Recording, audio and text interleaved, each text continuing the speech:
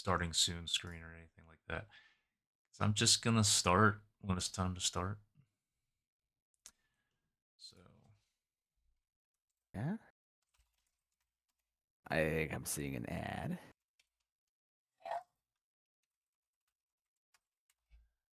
Yeah. Okay, there's the stream. Wait, why is it so weird? There we go. That's not...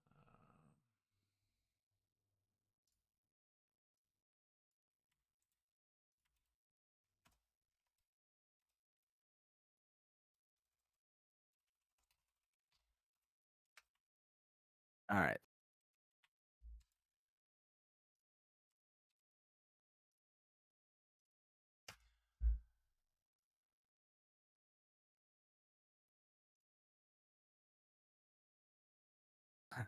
sweet, it's on.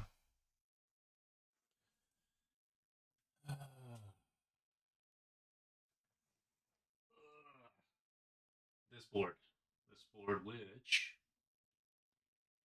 yeah, you can see it bowing.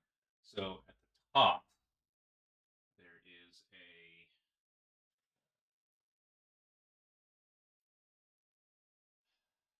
I got two. Gotta get the figurines out of the way. I mean, actually, I was continuing to talk as I was. I wonder if I shouldn't plug in the mic to this headset and give it a shot. Oh, you were kind of talk. Yeah, I think once you turned away, it stopped picking you up. Oh wow! So, am I audible right now? Yeah, because you're facing it, I think. Am I audible right now? You were becoming much less audible. I will keep that in mind. I heard that one, though.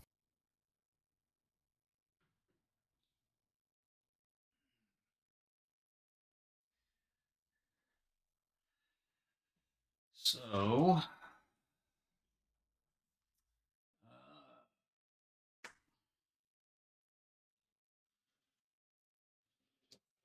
I'm actually making this room doable to put more figures in because I'm wanting to get out of this room. Hmm? Are the figures blocking the doorway?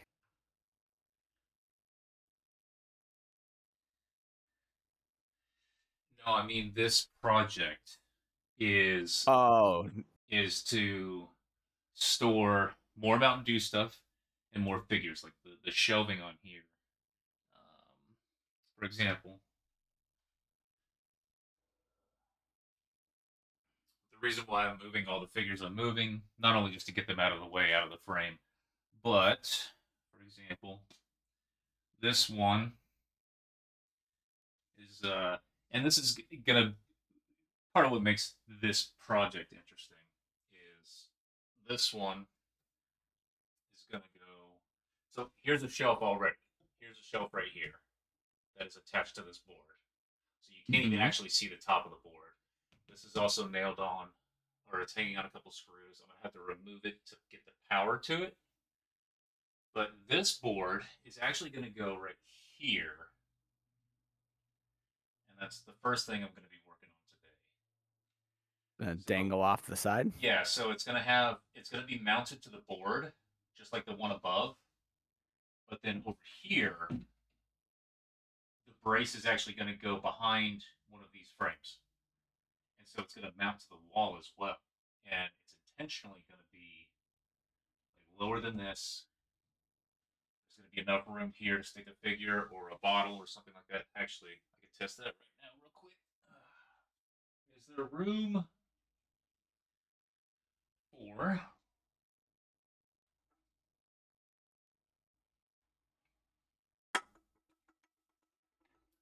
20-ounce bottle or a 24-ounce can or 16-ounce can?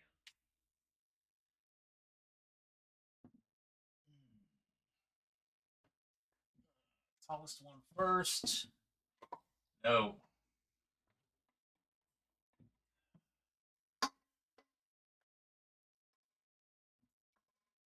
Barely. Nice. But the ones that are going to be hanging off like that might be primarily figures. Anyway, you've been playing a lot of different things lately.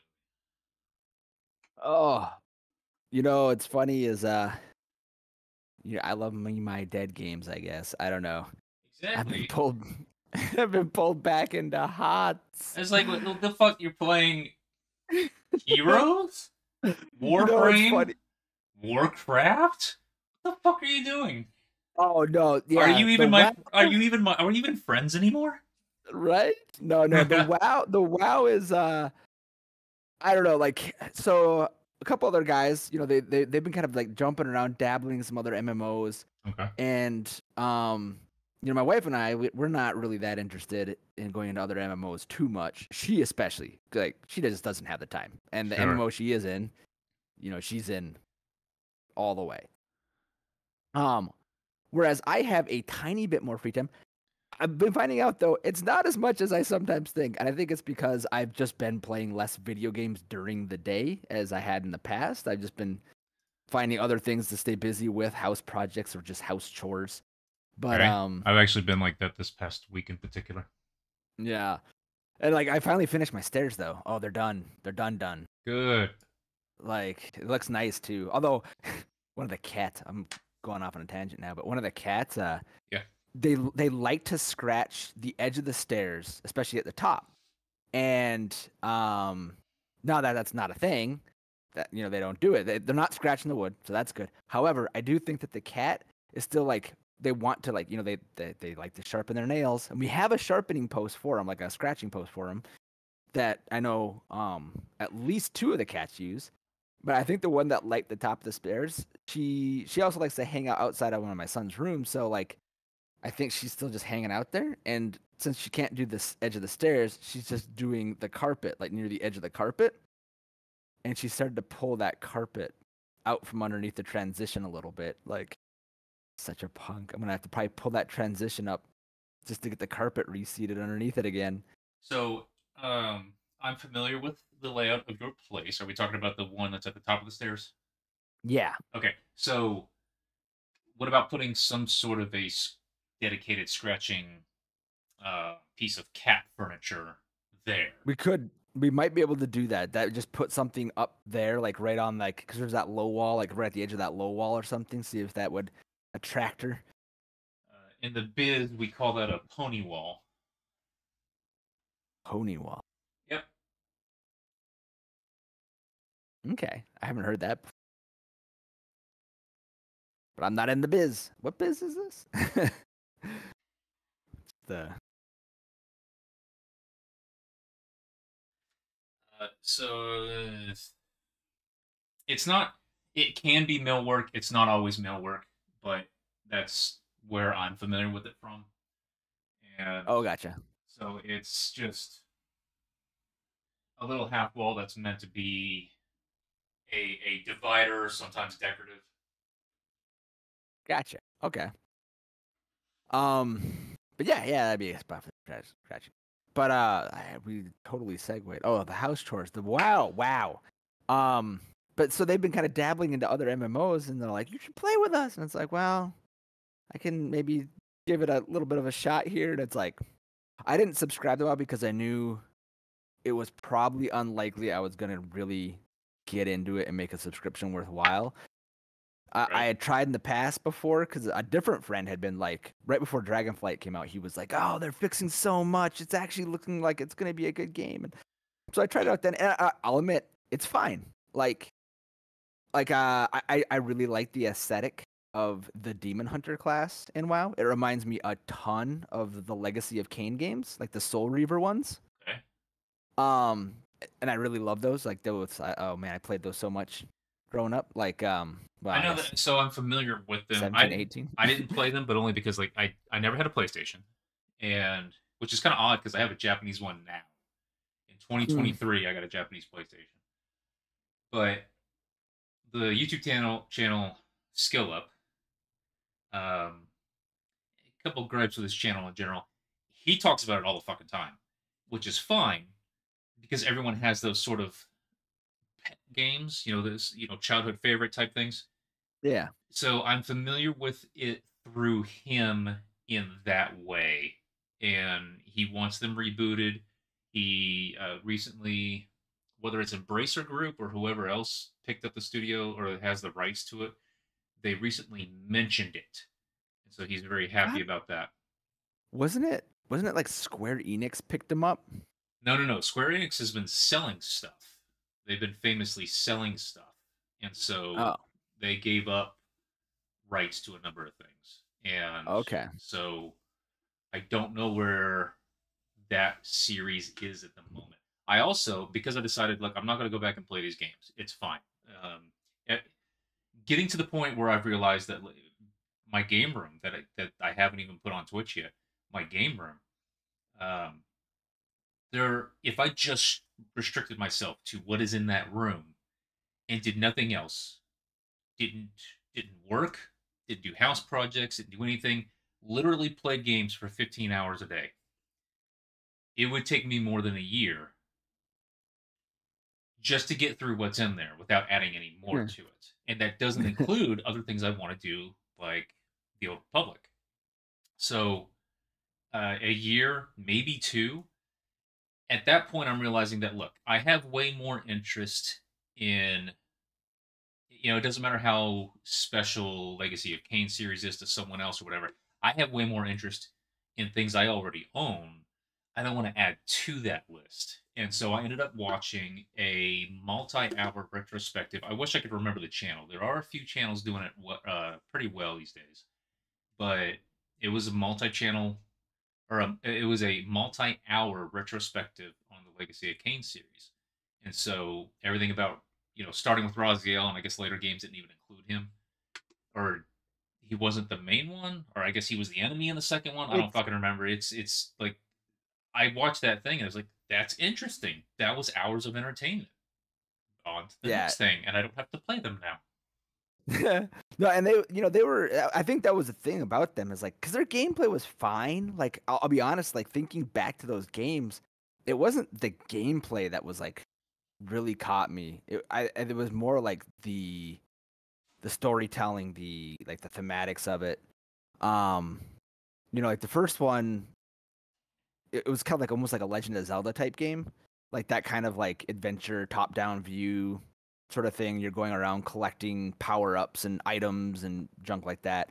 But the first one you play as Kain, and then like the second one, Soul Reaver. That's when you played as like Raziel. And then like they had this crazy story that they started in Soul Reaver. Like I mean, they technically started the story in the first one, which was just called Blood Omen. Um, but like in Soul Reavers when it like the story really takes off and like you're really getting into like the real core of the story. And like yeah, they did a few titles since then. Like they did do a Blood Omen 2 at one point, which was did not involve like Raziel at all, but was like kind of like filling in some backstory almost for the lore and whatnot. And then like I think the final chapter of the story was called the game was called Defiance. But Okay. all that aside, like they were fun, but like they were really cool looking, and like especially at a time like this, this predates things like Breaking Bad, so like the idea of like anti-heroes, the idea of like really complex, complicated, problematic heroes hadn't really become like mainstream yet, right? You weren't seeing it everywhere like you do now. Um, and so that was kind of cool. Like you get this like, like Kane is not a good guy. He's not the bad guy, but he's not a good guy, right? Like and like Raziel goes through this whole journey too, and it's so it was really cool. But like the Demon Hunters and WoW reminded me a lot of just that whole series, just like the way they looked, some of their move sets, even just their general background and stuff. Like it was like that kind of hooked me quick, and I was like, I kind of like this class. Let's play this. I really enjoyed like the intro part. Um, Granted, like no, I don't know WoW lore. I'm gonna put that out there right now. I'm a complete This is, WoW noob. dude, you just opened up a big tangent in my mind about stuff that I don't know about, and also you probably don't know about, but we're going to talk about it anyway. So. we're gonna we're gonna sound like experts, but like like from what I understand though, like like obviously WoW started at one point. They've had a bunch of expansions. I couldn't even tell you the correct order of the expansions. Um, Wrath of the at one point, Lich, no, Burning Crusade, then Wrath of the Lich King. I think were the first two, and then that they sounds went, right. and then I think they went to Cataclysm, and that's what everyone pissed everyone off. Okay, and there was Legion after that. Maybe. Because I'm pretty sure because like now the way WoW works is like you make a new character and I guess you can kind of like pick which story you want to play through. Okay. And because like they're using like Chromie, who's like the time dragon, to sort of let you kind of jump around and do these stories however you want. Um and but when you make a demon hunter, you start in Legion.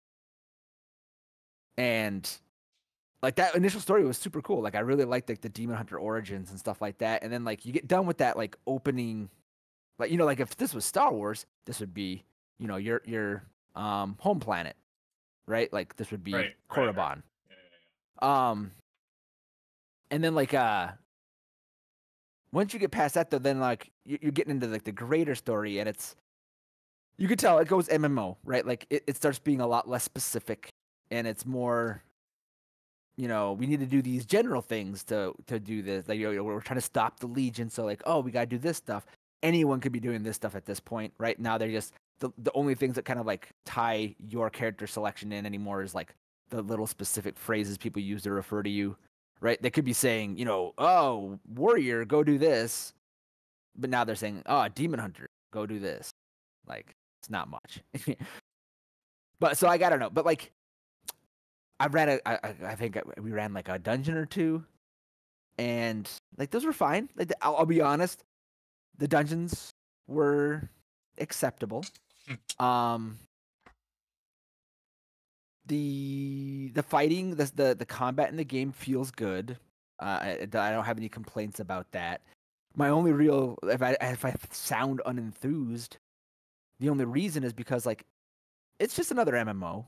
Like I like that, but on the same vein, it's hard to really want to like jump into something like that when you're already involved in one, right? Like you kind of Okay. like are doing this and you look at it and you're like, this is the journey ahead of me, and you know what it's gonna be, and you're like, I don't know if I'm up for that. So like that's kind of where I'm at with WoW. Like I haven't subbed anyways, so I'm still stuck at like level 20 as my max out of like 70. They are nice about it because I guess like everything kind of scales to your level. Um, so I could keep playing if I wanted to, and I could keep earning XP, and it just kind of sits in an escrow. And if I sub, I get all that XP, and I'll even like level up and stuff, which is cool. Like that's it's nice that Blizzard is. I was actually surprised because Blizzard has kind of a well-deserved reputation for being awful, and but this is very consumer friendly, and so like that was a nice surprise. Um, but I just don't know if I've got it in me to just grind an MMO, especially because I don't know even when I would get a chance to play it. Um, So that's another thing is there are people who, because I remember a ways back, Blizzard had this reputation of anytime something was going to happen with a competitor, like they would time their releases so that it would combat against that. And mhm. they might have done that less because I think that I wonder if they just don't think that anybody else is big enough to be the enemy anymore, except for maybe Final Fantasy, in which case they've probably just given up. But I think that what I know that I've heard in chats, no one that I know, but I've heard in chats people talking about they jump from MMO to MMO because they are actually able to tear themselves away and just drop whatever it is that they were on because a patch came out in this other thing. So Star Wars gets its patch, they're back and they're going hard for 1 to 3 months. Then they go and fuck around in Warcraft, then they go and fuck around in Guild Wars, whatever. So there Yeah. are players that do it that way, but then you got to actually give up what you were doing. But as long as they're getting the enjoyment out of what they're doing, as long as say to them, okay, I subbed for 1 to 3 months on this. I got my $15 to $45 worth. That's okay. My fun is not going to be to continue to do things during the slow times. It's going to be to go and play and have a new experience in something else. Yeah. I guess And that's one way that it kind of would be like what you're talking about, a way to do it. yeah. And that's and especially if the MMO supports that kind of like in and out, like that's good. Like I think it also helps keep players from burning out, right? And I don't know, it's a weird state for video games these days because I feel like the vast majority of like advertisements for video games is done on Twitch or just in streaming. And so like it's weird because like you don't really have that much control over who's actually marketing your game for you. Um, so you do want to have like nice uh, player experiences. Like you want people to not be like burning out on your game and then just raging about it and like hating it. Like because I've seen that happen with other games. Like oddly enough, like looter shooters seem to be kind of behind the curve almost. Um, Although as a genre, it might even just be kind of starting to fade a bit. But like I know like I Warframe think for it a while is. had that problem. There was content creators and they'd just be like sort of like hate playing the game. Like they're streaming it and then they're just complaining nonstop. They're like, "There's nothing to do. Oh, they did this." And it's like because Destiny they're was probably like that. burnt out. Like Destiny was like that before Destiny 2 came out. Then Destiny 2 came Yep. out, and people very quickly realized how shallow it was. And Yeah. and that's the thing. And Destiny 2, it was weird that um I made a retrospective, a post mortem is what I called it, on YouTube about Destiny after Destiny 2 came out, or right towards the end. And one of the chief complaints I had in the game was that you can you could go and do whatever it is you wanted to do in the game, whatever it is that was the most fun to you in the game.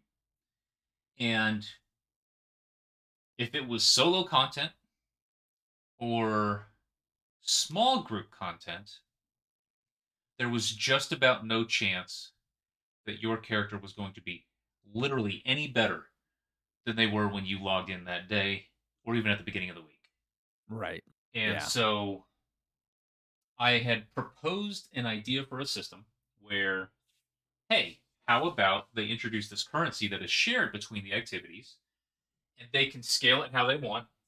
They can make it to where they kind of reward based not so much on what it is that you're doing, but based on how much time they might estimate that it would take you to do that thing, if that's how they wanted to do it.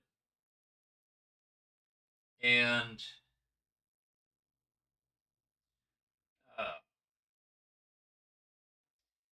they did that. They did that at launch in Destiny 2.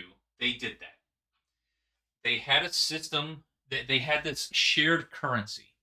And the only difference between the currencies at different times was which planet you were on. Hmm. And they gave you nothing important at all to buy with that currency. This was Right. before the very shitty transmog system that's now in the game. And they didn't even look interesting at all. They were some of the most boring looking things that existed in the game. And so uh I they would only go ahead.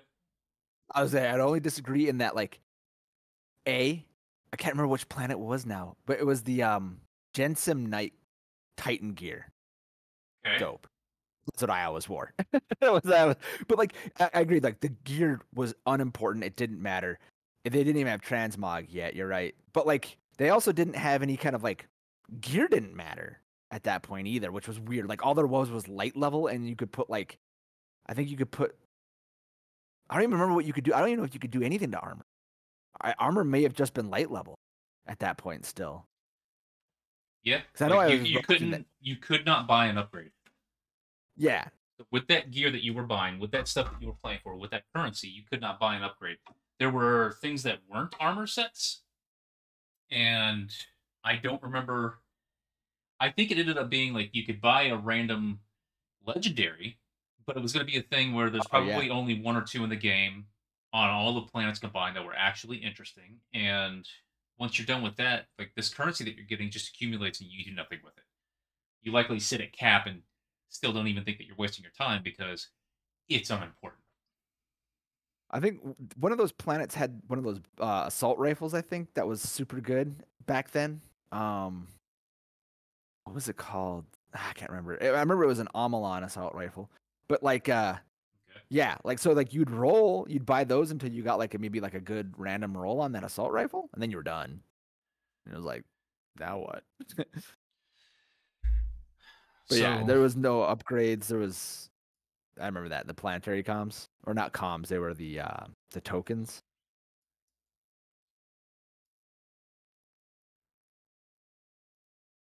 Uh oh, ugh. senior. Hmm? Oh, I saw your mouth moving, but I didn't hear anything. But now I'm hearing you make noises. No, I was mouthing the dimensions of the shelf I'm looking for. Oh, gotcha.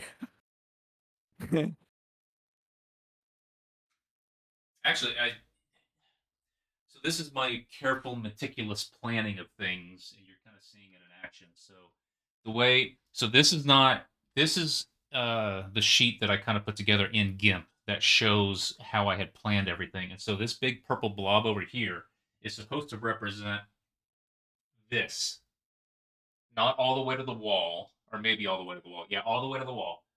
This blob like, cannot touch, cannot put stuff there, and so that's why this is a big purple thing. And there used to be an image underneath here, a framed print, and so that's why it's actually really freaking big.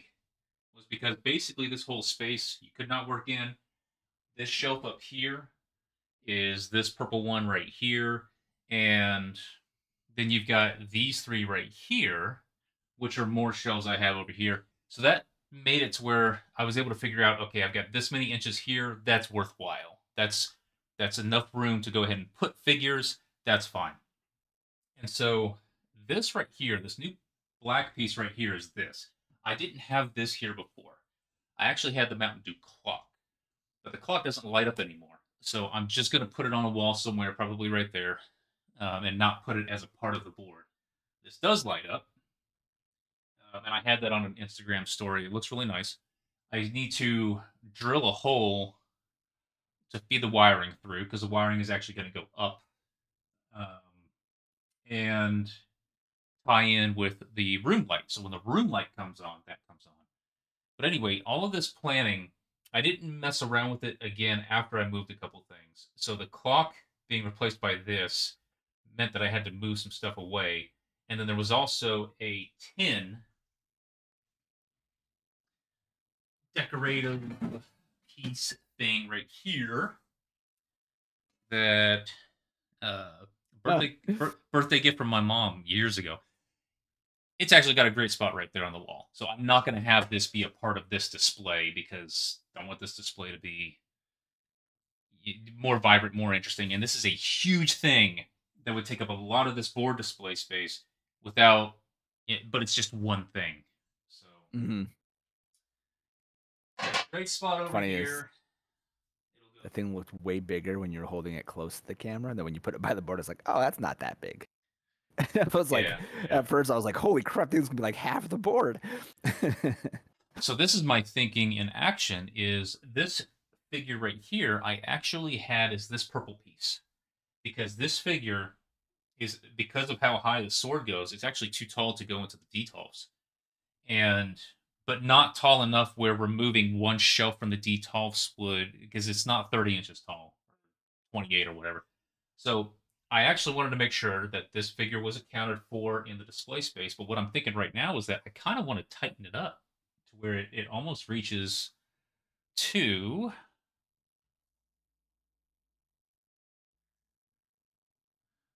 The top. Yeah, but I gotta the camera. So I kind of want it to reach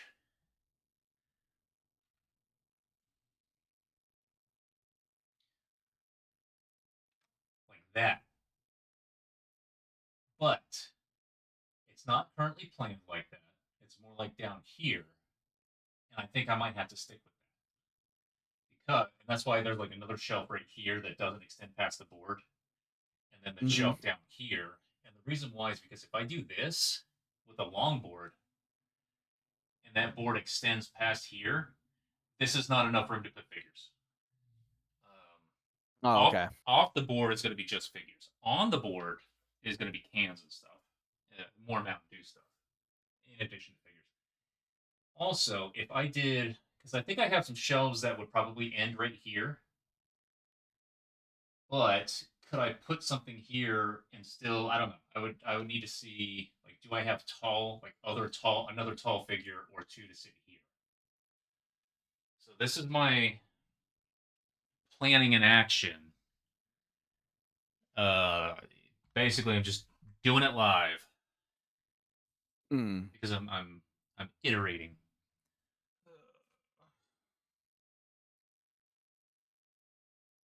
So we're gonna solve that problem. We're gonna look around. We're gonna figure it out.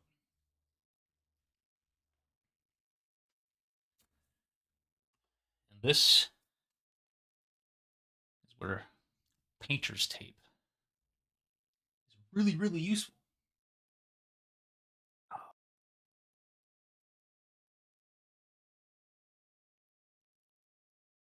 Yeah, yeah. I don't think I've got the time to be a multi MMO guy, especially because anything beyond Final Fantasy would pretty much just be mostly solo or daytime playing, which has gotten less and less.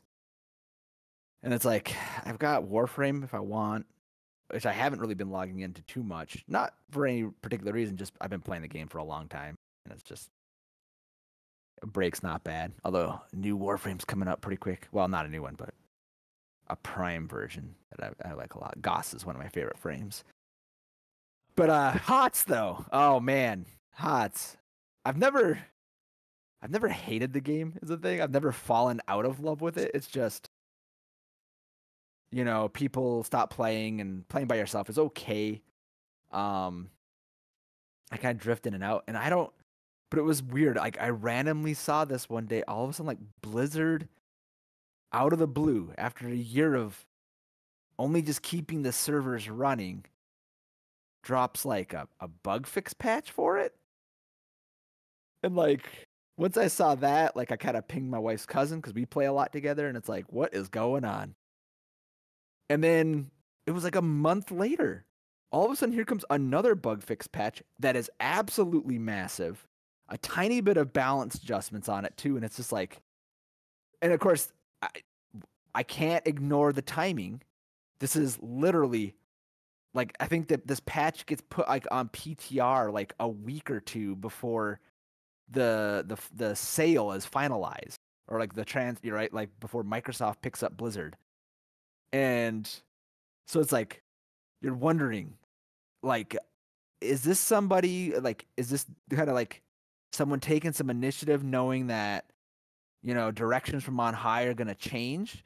Because apparently there's like, I guess it's a thing. I forget his name, right? Phil Spencer. He's the CEO of Microsoft Gaming. Um, I guess it's like a thing that when they pick up new like studios and stuff, like his general direction is do what you want as long as it's good. Um, which makes an amount of sense from a business side. Microsoft, like getting these gaming companies, like it's nice for them, but it's a tiny like percentage of their overall business plan. Like your Activision, you acquire Blizzard. Blizzard ends up being like 40% of your revenue, right? So you're gonna want Blizzard. You want to make sure you're milking Blizzard for everything you can. Your Microsoft, you get Blizzard, and they're like, what? I remember seeing like some statistic on the internet, so it's 100% accurate. True. But I think they said it was something like, and all of Microsoft gaming is only like 2% of Blizzard or of Microsoft's, business or something like that. So Blizzard is like a blip. And so if you're Microsoft, you don't need to milk Blizzard. What you want is Blizzard to be good marketing for Microsoft, right? You want You want Blizzard titles to draw people into Microsoft. You don't need to milk them. In this case, you want Blizzard to be generating brand revenue. You don't want to, or brand capital. You don't want to be expending brand capital. And so, of course, the hopium starts running strong, and you're going like, "Oh man, are they gonna revive this game?" And I don't know if that's true. It could also Hopium? just be, yeah. So this is internet lingo. Fucking internet. Yeah, I'm fairly new to this one. I've heard of copium. The hopium was a new one. It resonates though.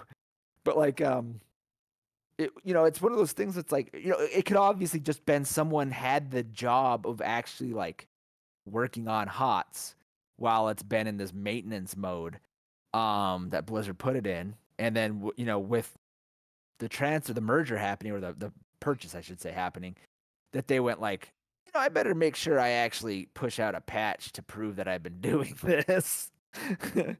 Could be something as simple as that. But Well, pushing out a patch is kind of involved.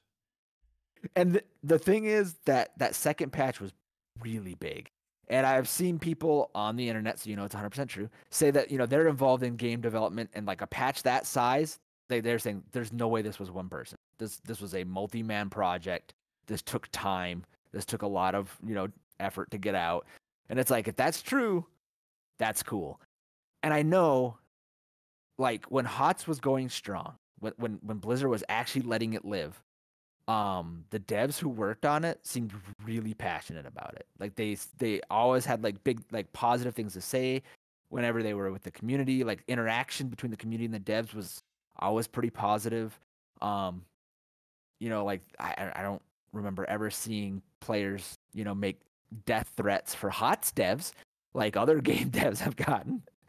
So it's like, it seemed like a passion project that just was never monetized correctly. And so, the higher ups at Blizzard were like, well, it's a bad game. We're not making money off of it. But it's like the players loved it. The devs liked it. Like, I don't know.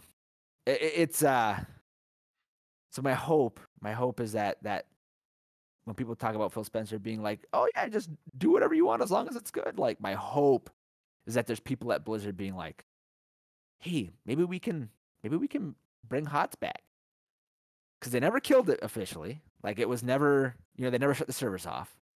They did say that they weren't supporting it anymore, just keeping they'll just maintain the servers, but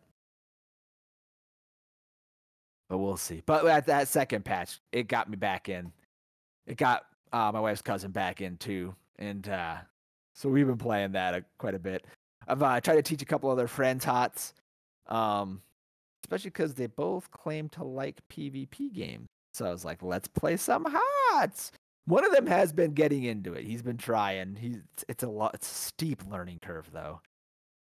The other one, I think he's picking it up quicker, but he's also like, I think he gets frustrated more easily, I think, with losing. Well, then stop playing PvP. Here you are, be like, oh, you like drugs? How about this one?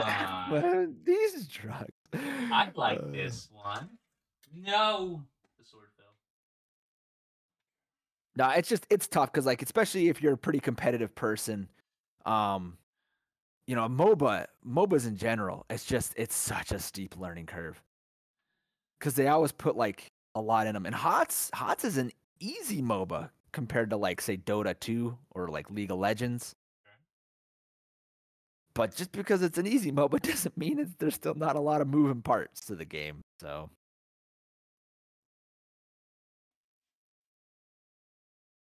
segue over to 14, because like Final Fantasy 14, their PvP, like, they have some of the best systems, I would say, for an MMO PvP. Number one being, there's no gear check, none.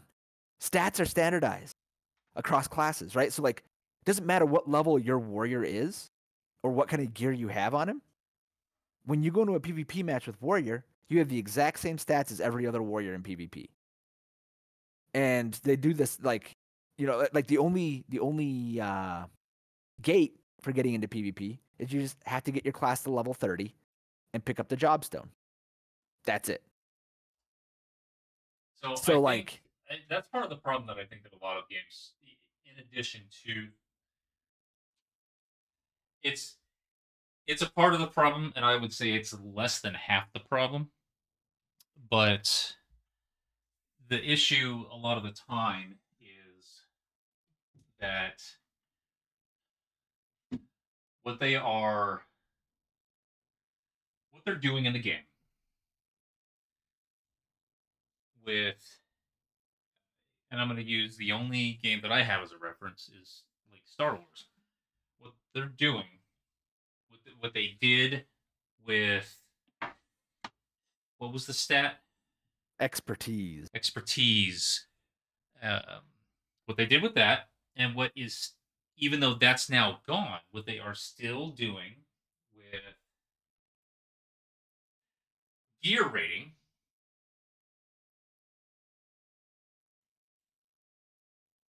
is they are still, I mean, they're not doing what you just described that another game is doing.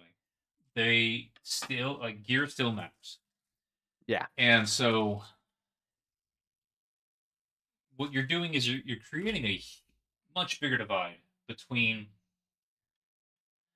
the casuals who just want to play and are wanting to jump in, and they're okay with there being some sort of a gear progression.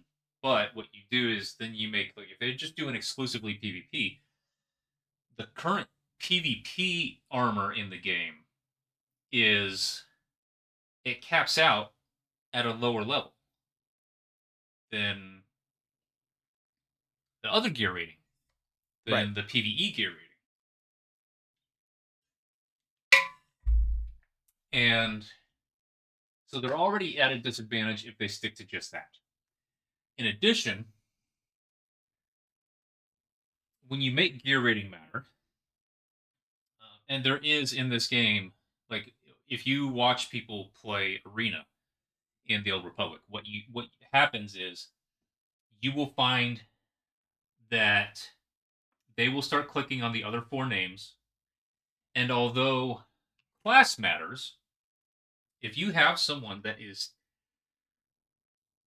10 gear ratings,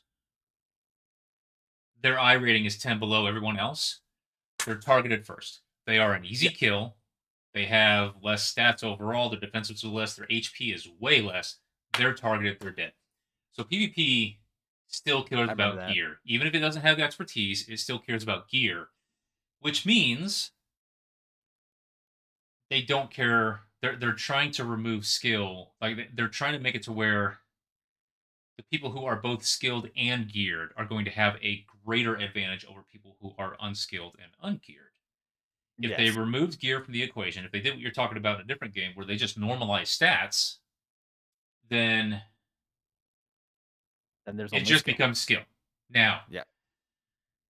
there's a bit of an issue with that, and that is Star Wars has the flexibility of having builds. There are certain classes in the game that do not give half a fuck about alacrity.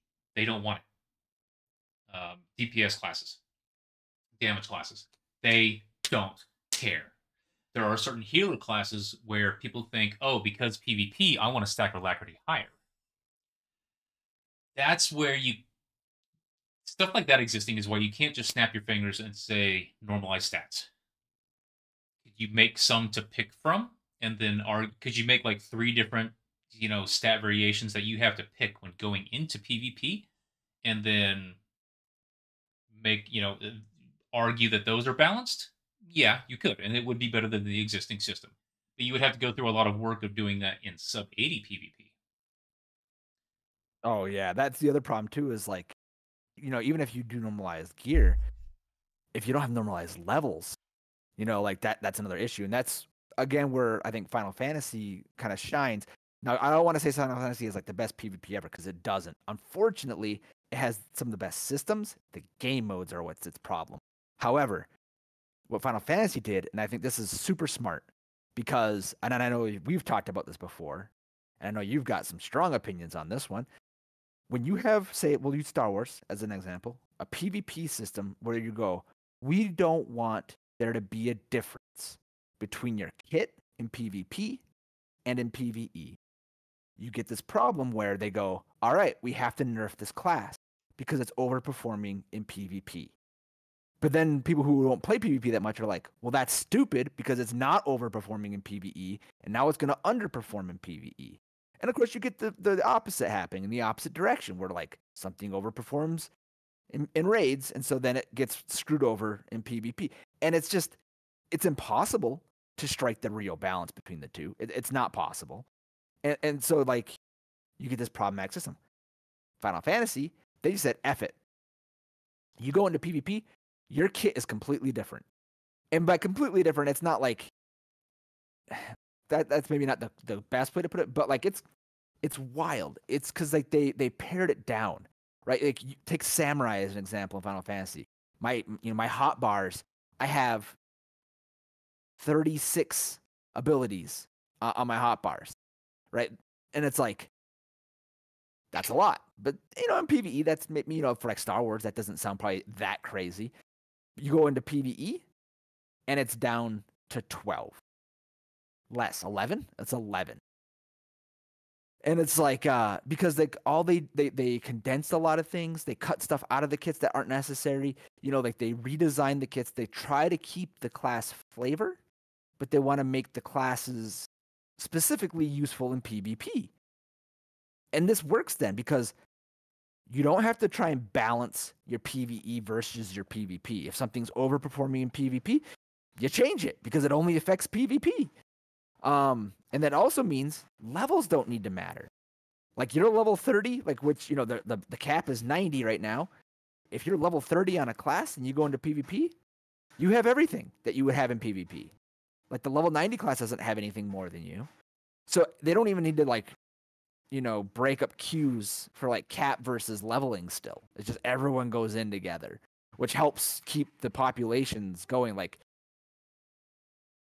unfortunately, the only good mode that pops reliably, well, no, that's not true. There's 2 modes that pop reliably.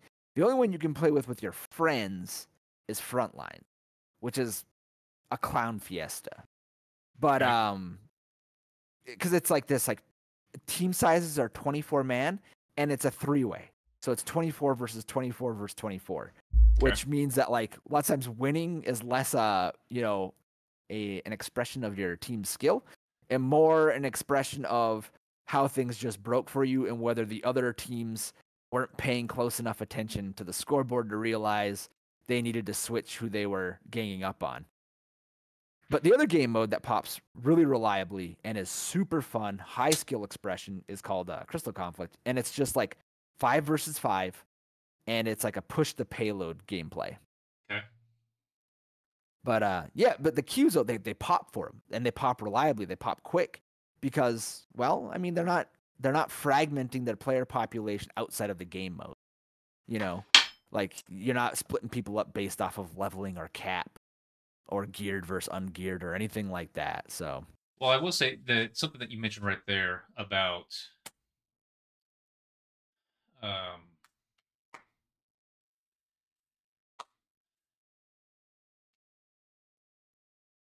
people at level 30 already having their kit, as you might put it. So it's related to a discussion that I had a couple times recently in Star Wars in Discords about how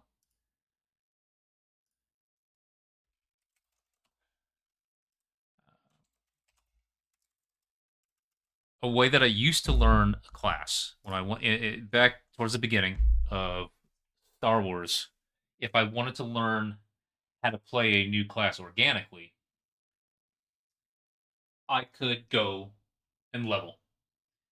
And although set bonuses existed, I was still able to get the gist of the class well before hitting max level. Or at least enough to the point where it mattered, because back then, content was a little bit more difficult, especially heroic and daily content, where you were actually able to get through a rotation or two, where you usually needed groups to go and do certain dailies or certain heroics. You don't anymore. And so you got a lot more practice on the classes you were leveling, and then with the set bonuses, I don't want to say that they seemed like they were less integral to the rotation when trying to actually maximize your damage. I just think that there was less of a focus on that sort of performance. I think might be the more accurate way to say it. These days, with a just a few exceptions when it comes to damage classes, how you play a damage class changes drastically with the legendaries and the tacticals that you do Yeah. not get before max level. And so you cannot go and level up to learn a new class. How that relates, so that was a discussion about the PvE learning the class thing. How this relates to the PvP is that a level 30 and a level 70 in the same mode, and I don't know if there's a split. Like they might have a level 40 split or something like that. Point is, someone at the bottom of that sort of split and someone towards the top, they don't they're not going to perform equally against each other, even if you normalize stats, because moves. They don't know Right. enough moves yet.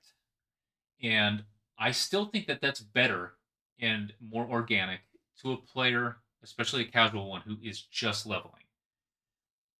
When you go into PvP, I wonder if it should be changed there. But then how do you change it there? Do you remove moves from the player who has already leveled and acquired those moves? Do you give moves to a player who has not yet done so and then goes back to the PvE and wonders, where's this cool move? Well, I don't have that. I guess I'll just go PvP some more. There's no right answer. Yeah, it's definitely gonna be a trade-off there. Um, because the idea, like, you go play your PvP, you get used to this kit, you got this, these set of abilities. You go to PvE and it's different. Especially if there are different abilities or they function in a just completely different way, right? That could be kind of jolting for someone. But on the bright side, like, so that will be a drawback of that system is like there is no um what did it what do they always call it in Destiny? I can't remember what they call it. They're talking about it was always when they were talking about the sandbox. And they wanted there to be something in the sandbox. Can't remember. Either way, like that's a thing. People will not be learning their class by PvP for PvE. You're just not anymore. It's almost like a different class that's similar. That's so you kind of mentioned it a little bit of having different sets entirely. That I think would be okay. That I would encourage, but development time, but money. So no, and that sucks. Yeah. No, that's why, like, with Final Fantasy, it kind of breaks my heart a little bit because they've actually given the resources to do that and do it well. I've actually even made the joke. It's not even a joke. I've actually made the comment. I think the PvE kits are better than the PvE ones for a lot of the classes. Like, they're cooler. They're more like they capture the fantasy better almost. Um, but it's like they just fail on giving us really great game modes. And my whole segue to Final Fantasy was because we were talking about MOBAs, and they actually have a MOBA game mode in Final Fantasy. But like I was saying, there's a lot of moving parts in MOBAs. It's like that game mode is the least popular one, despite the fact Oh, that I do think it's significantly better than the three-way. It's didn't I just see that they also have Fall Guys in the game now? Or well, like a Fall Guys mode? it's a crossover event. Yeah. So the Gold Saucer. So for people who played Final Fantasy VII, that name's very familiar. Um, the Gold Saucer, it's like a casino where you just play like a lot of like little like side games. Um, most of them are just real simple things. Um, they had one that was called Leap of Faith, which was basically just like a jumping puzzle kind of game. For people who like to do that kind of platforming stuff in MOBAs. Um, And just for the viewers out there, jumping puzzles aren't actually puzzles. It's a misnomer. True. Yeah, There's that's true. nothing puzzling about them.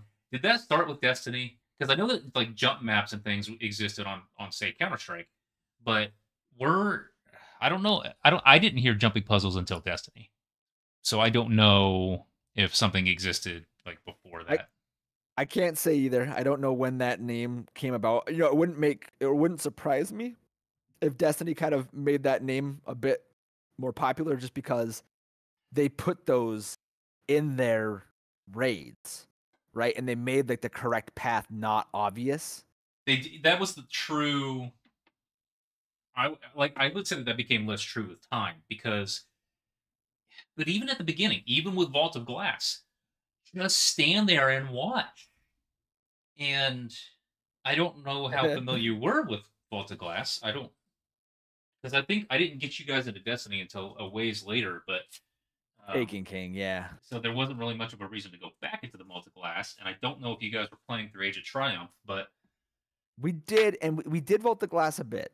Like, I okay, so wouldn't say like I'm super familiar with it, but just watch, and you can see the pathing. Like you watch it play out twice, you've got it memorized. Like it.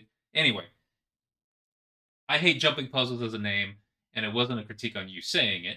You're using the terminology that people are familiar with. yeah, But I just wanted to throw that little gripe in there, yeah. little tangent rant.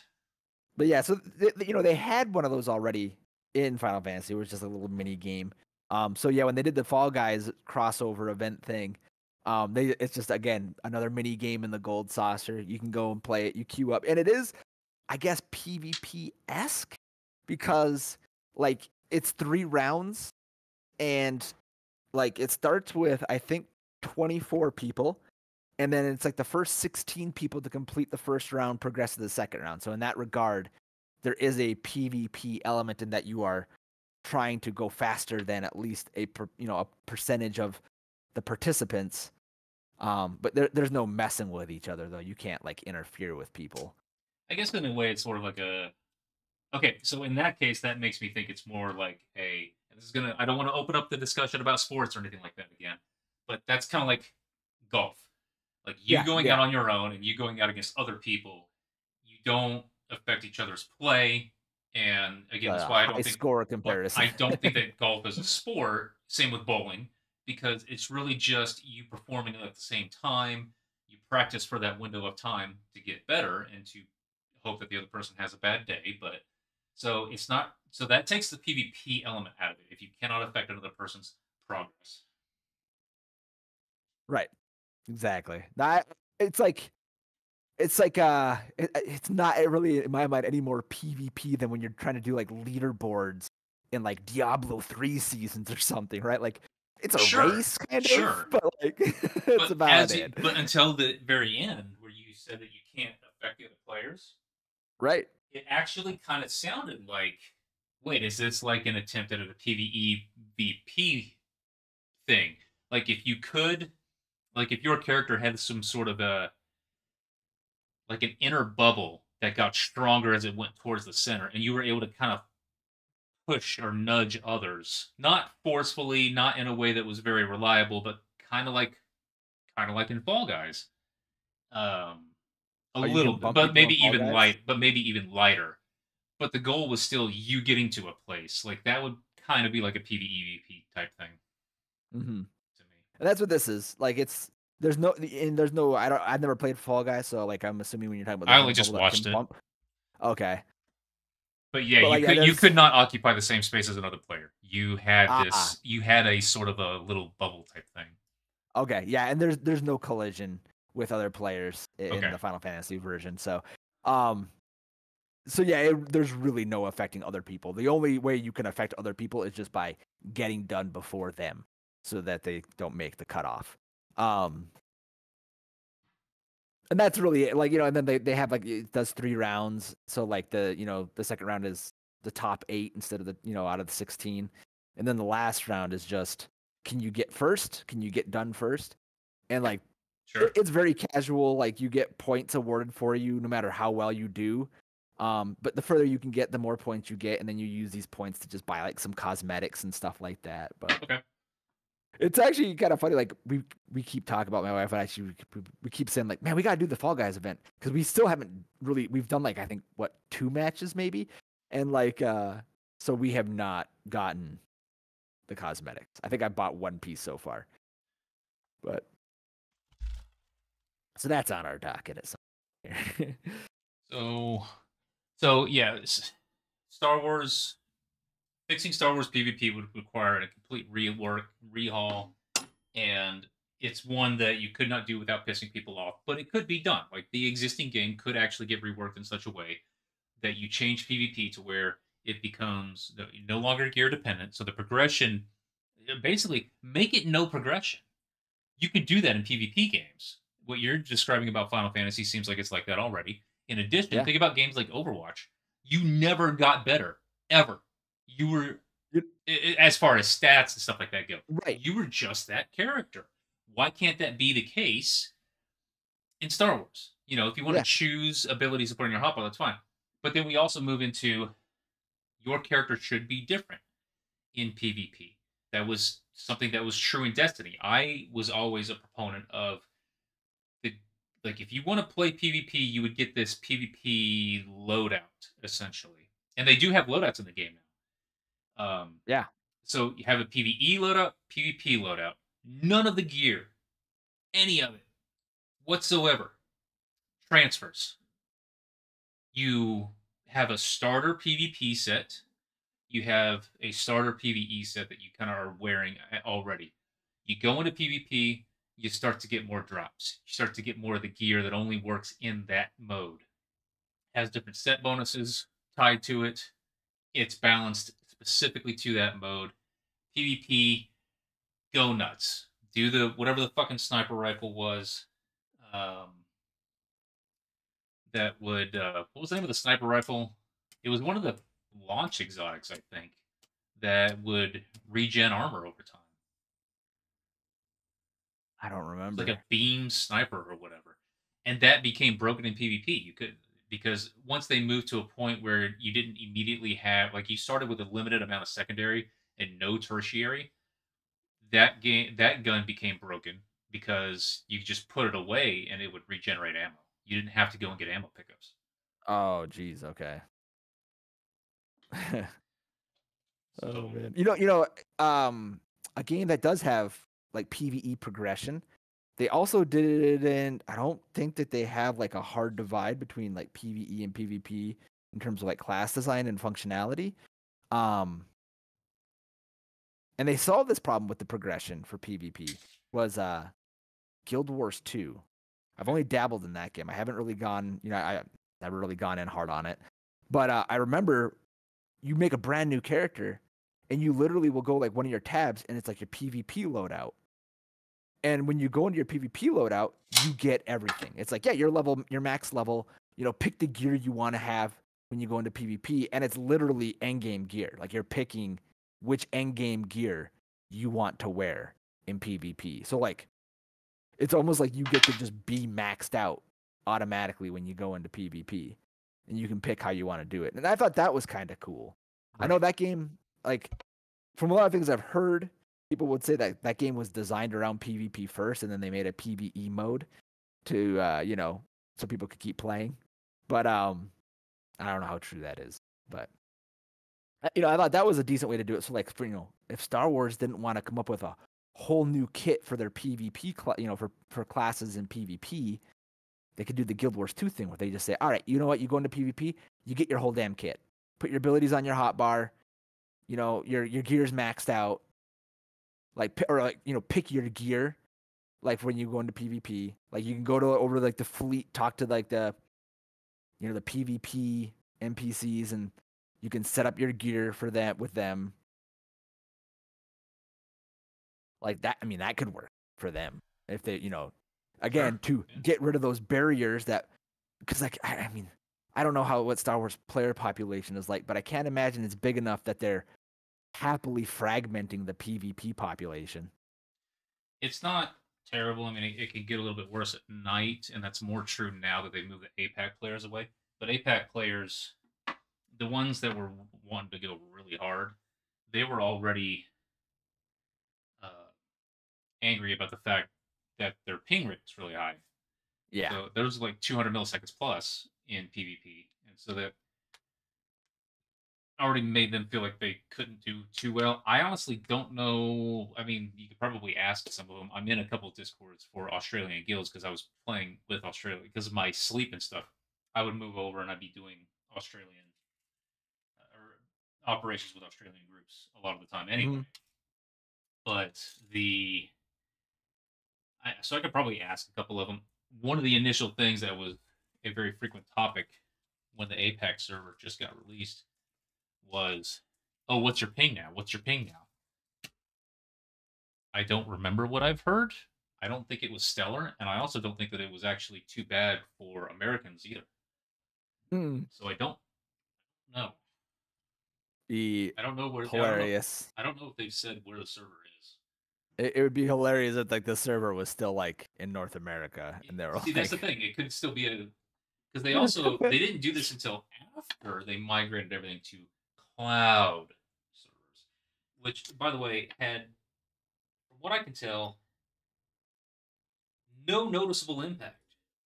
The only singular thing that I noticed being a little bit better was now, finally, the screenshot button works for longer and more than like one or two presses without having to quit the game and start it up again. That was it.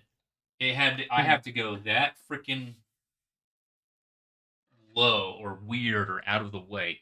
Not anything that actually matters when it comes to the game. All of the bugs, like people still appearing dead to other characters inside an operation, meaning they can't even be targeted or healed, that's still a problem. Loading screen of death that people are often finding when they are leaving operations. Like people are figuring out workarounds for these type of things, but the workarounds themselves are not 100%. And it's just a problem. Just always a problem. None of these things were fixed by cloud server. Nothing. So I think where's the only this thing that probably cloud got server? fixed by, yeah, I think the only thing that probably got fixed by cloud server was the team going, hey, we don't have to maintain a server room anymore. Yeah. That was probably it. That's what they fixed. They fixed their end. They did mention that like it'll allow certain updates to be done while things are live. And that kind of makes sense because I guess, yeah, or smaller things can be done without what normally would have had to be a bigger patch, bigger changes. But Right.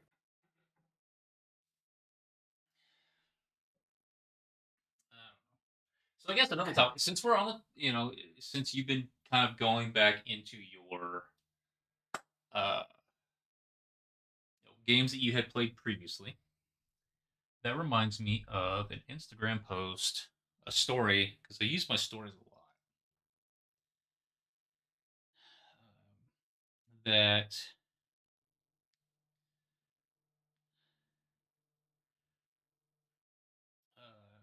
cosplayer friend of mine had put up, and then it got me doing the same thing.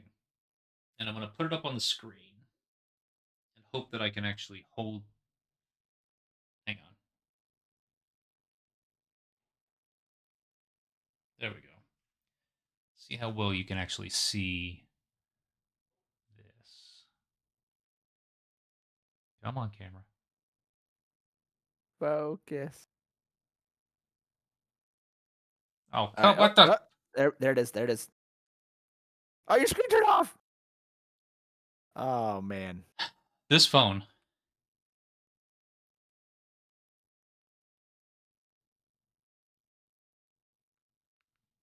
Phone.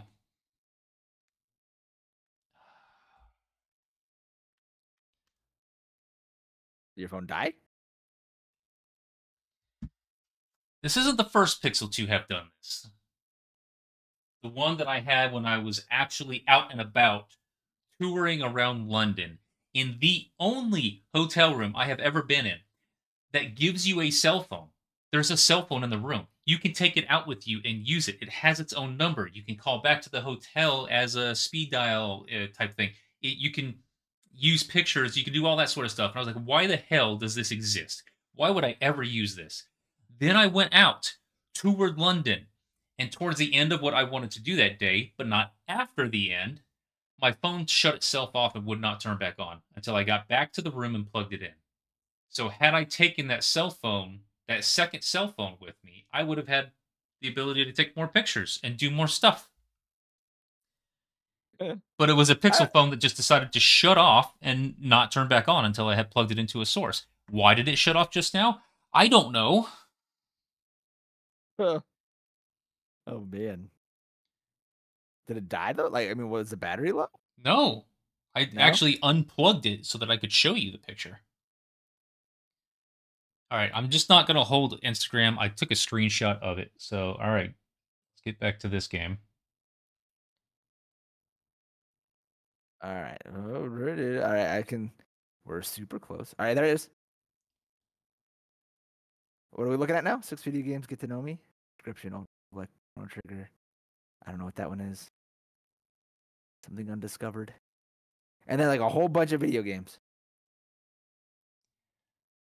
So, Inscription, Chrono Trigger, Persona 5, specifically Royal. Oh, that's what all those games are on the bottom. They're all Yeah, Persona yeah. 5s. Okay. The Old Republic, Ikaruga, and Infinite Undiscovery. Um, so, a topic that you and I have discussed, or that I guess more accurately I've discussed with you, is uh, single player games. Doesn't need to be console, but normally is.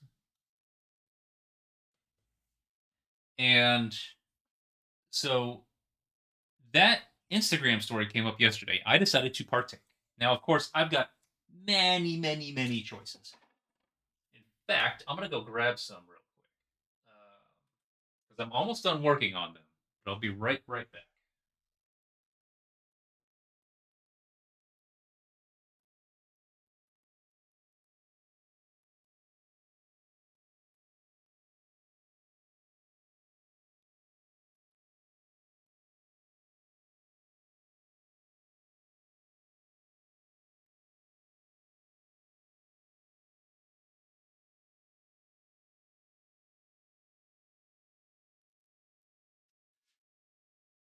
So first, I will show the 4 sizes.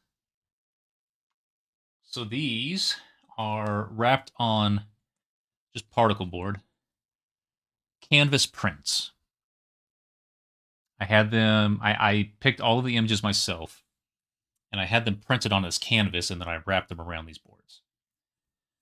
And they are 4 different sizes, and the 4 different sizes, these are just about as close as you can get to the correct, to identical pixel counts on the different sizes. So it goes from a 1:1 ratio down to something that was really funky that I don't know why I did it. This is a 4:3. This one I think is a 16:9.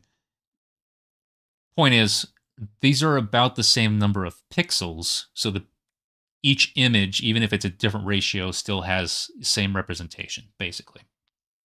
And so I made 11 games that were this size. This is, by the way, the TMNT arcade game for the NES. And it's the only one that has these Pizza Hut boards that fall off the wall. You can probably tell what this one is. Yeah, that looks like the hung jury in the bottom there. Yep.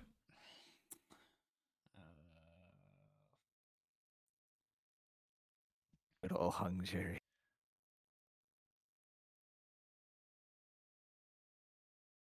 Geometry Wars Retro Evolved, which is an arcade-only game. Okay. For the 360. And this just happens to be, I just happen to grab different games. This is Split Second, also for the 360. So there are 11 of each size, and I need to make at least 2 total more. I want to come up with 2 more to make it 4, so that I can make 1 more of each size.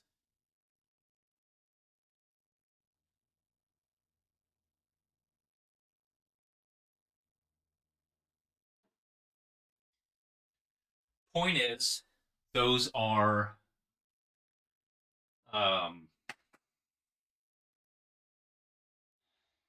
games that meant something to me. and it's when I finally get around to finishing the room and making a game tour or a game room tour, it's going to go into those pieces. It's not going to talk about each of them, but basically they are conversation pieces. And all of the games have, like, to make the list, because I didn't pick 44 because I like the number. It had nothing to do with it. I just made a list of all of the games that I thought were meaningful in some way to me, and I just kind of made a cutoff. All of those games made me think about video games differently. They showed me something new. They got me thinking about whatever. And so that's what all of those games did that. And so when I saw that little Instagram story thing, I thought, oh shit, I've got a lot to pick from. You want me to pick six? But I realized that's not quite what it's asking. It's asking games to get to know me. So that's why I picked those that I did. Now there were still a couple others I was considering. I was considering the original Final Fantasy for one of them, and that one kind of tied with Infinite Undiscovery. But then I started to think about how the games play, and I thought, okay, if I make it that the tiebreaker, the original Final Fantasy in almost all of its iterations is kind of broken and very unbalanced, whereas Infinite Yeah. Undiscovery is incredibly, incredibly deep and has reasons and rewards for replay value at higher difficulties. And so and therefore, even just playing through the game once, there is so much more choice when it comes to party selection. there is there are points throughout the game where you actually have three parties at once, and then the game itself is just longer, even if you only play through it once. So, like, that kind of broke the tie, and that's why that gets on there instead of the original Final Fantasy. So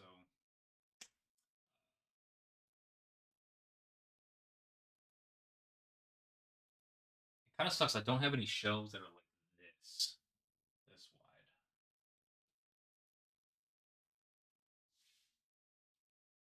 Anyway, um,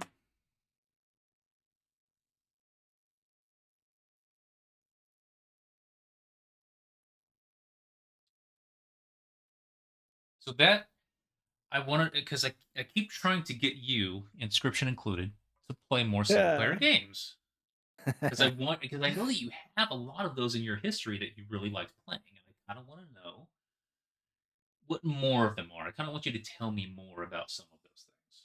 Like, if you were not necessarily a pick of six games that to get to know you type thing, but you know, except for Final Fantasy VII, which we all know is an incredibly boring PlayStation One game that you don't need to waste your time with.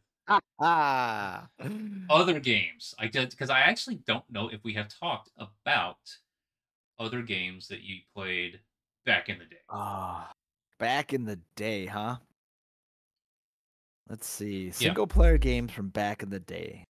Well, I don't know if these would be like get to know me games, but the games that I did just I went nuts on. I mean, Chrono Trigger was one of them, so we got that one in common. It was a lot of RPG type stuff. So like A Link to the Past, I that was always like a favorite I'd go back to. I got to the point too where I think there was one time where I beat the whole game in a single playthrough. I wanted to get because like I remember if you played that game, like when you beat it, um, a little number would pop up underneath your link there in the when you could in your three save files, my and it first. said how many loads to beat the game. I've heard about that. So my first Zelda was actually Ocarina. Oh, okay. So yeah, so I think I eventually I don't remember how old I wasn't that old. Maybe middle school, I think maybe something. When I finally got the one for my little link there. I love that game. Final Fantasy VI was another big one. Um, So did you I, have the Super Nintendo Final Fantasy 3? yeah, Okay. yeah, Okay. yep. And yeah, it was called Final Fantasy 3 back then. I remember because it was back in my hometown, which is a tiny little town. Well, it wasn't tiny, tiny. By most people's estimation, it was tiny. By the Upper Peninsula of Michigan's estimation, it was decently sized. But like we had this place called Very Video for a while. That's where everyone rented all their videos and all their video games. And then when they went out of business, this guy, he used to be an employee of theirs. He I guess he got a lot of their old product for video games and stuff, and he opened up a shop called Hot and Cold Games. I think his last name was Cole or something. And maybe it was his first name. I don't remember. But yeah, so Hot and Cole, not cold. And it was just like a video game rental store. Sadly, he also went out of business. It lasted maybe a year or two. Um, but from that was when I got introduced to Final Fantasy 3. I remember renting it from him, and then his place started going out of business, and like he was starting to sell off his product. So like rather than return the game, I just contacted him. I was like, I want to buy it. But that game ate up. I think I picked up that game in 6th grade, and it like ate up so much of my free time. And it's like 6th and 7th grade. Like I played through that game so much. Um, that one was good. I never actually played the first Final Fantasy, which is kind of because like Final Fantasies became like a big thing for me later. Uh, like trying to think, like going through like high school and stuff. Like it was like I picked up all the new Final Fantasies whenever they come out. I got like we talked about Legacy of Kain earlier. I got into Legacy of Kain games. Um, I won't lie though, like a lot of the games, like if it sounds like they're all just like role playing games, it's because like they pretty much were. Uh, because like we our house was kind of like it was kind of a weird, like a revolving door sort of. Friends were always coming over at weird times, and there always seemed to be like someone over at the house. I think part of it was just my brother had developed a pretty large friend group too, and like there was a couple of them that I think they just wanted to get away from their house a lot of the times, and so they just come over and hang out without even like calling or anything. They just show up and be like, "Hey, what's going on?" So we'd play a lot of video games. So a lot of like multiplayer games did get played, but like it wasn't like it'd be like simple ones, like just like I remember for some reason was it NHL '96 or something like that. We played Okay. a bunch of that one. Like I don't know, we had some Madden football game. We played that a fair amount. Some of like the like Tekken when we had a PlayStation, we played a fair amount of Tekken. Um, Although people tended not to pick up Tekken too much to get us to play because my brother and I got pretty good at it compared to everyone else. Okay. Um, Real quick, Sniper, I'm sorry. I went to go get a Dragon Ball T-shirt that I have to put on. It's in the dirty clothes, so I'm not grabbing that out. but like, see, other single player games. If I go back even earlier, like elementary school age, back when we were playing just the NES, Ninja Gaiden was a game we'd bang our heads off of a lot. That was like the NES days, though. It felt like single player games. It was like you didn't play them to enjoy them. You played them because it was like, God damn it, you were gonna beat this game. So, okay, so that brings up something that I actually, an interesting discussion that is accurate, but I actually had it with my mom early this year, back in April. And that is that. So, my dad is the one who was responsible for getting me into gaming. And my next brother, my oldest brother, was not that much more than 2 years younger than me. And so he was old enough when we got our NES because we had some Ataris before that point, and he kind of just watched as they were being played. He was old enough at that point when we got the NES to play it, enjoy it, know what he was doing. But I remember we were asked like, "This is a fun. This is a toy. This is a game. Mom, why aren't you playing?" And I remember this was back. She must have had experience prior to this. She basically said that video games anger her when she can't do something, when she's not good enough to do this thing. And so she didn't play them. She didn't like them. Fast forward to today, and I uh, go up earlier in the year to watch after her after a surgery. And she's on her phone doing like a Wordle or whatever the fuck is going on right now with the phone stuff. Mhm. And like saying, so I kind of wanted to build off of that. I said, okay, obviously, different games are different. There are games that is a video game, even if it's casual, that is a video game. So there was something Yep. that I wanted to share with her, and that was back in the NES days.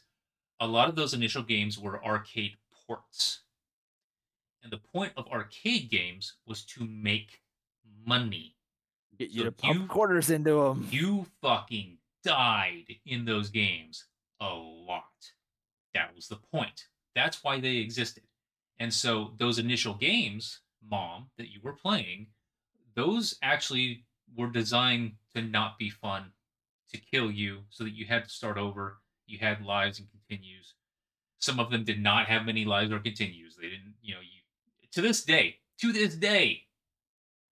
and it seems ridiculous because I could probably go back and do it in one sitting. I have not beaten the original Turtles game on the Nintendo. Uh, I Oh god, still that game. still Oh, have that not game. beaten it.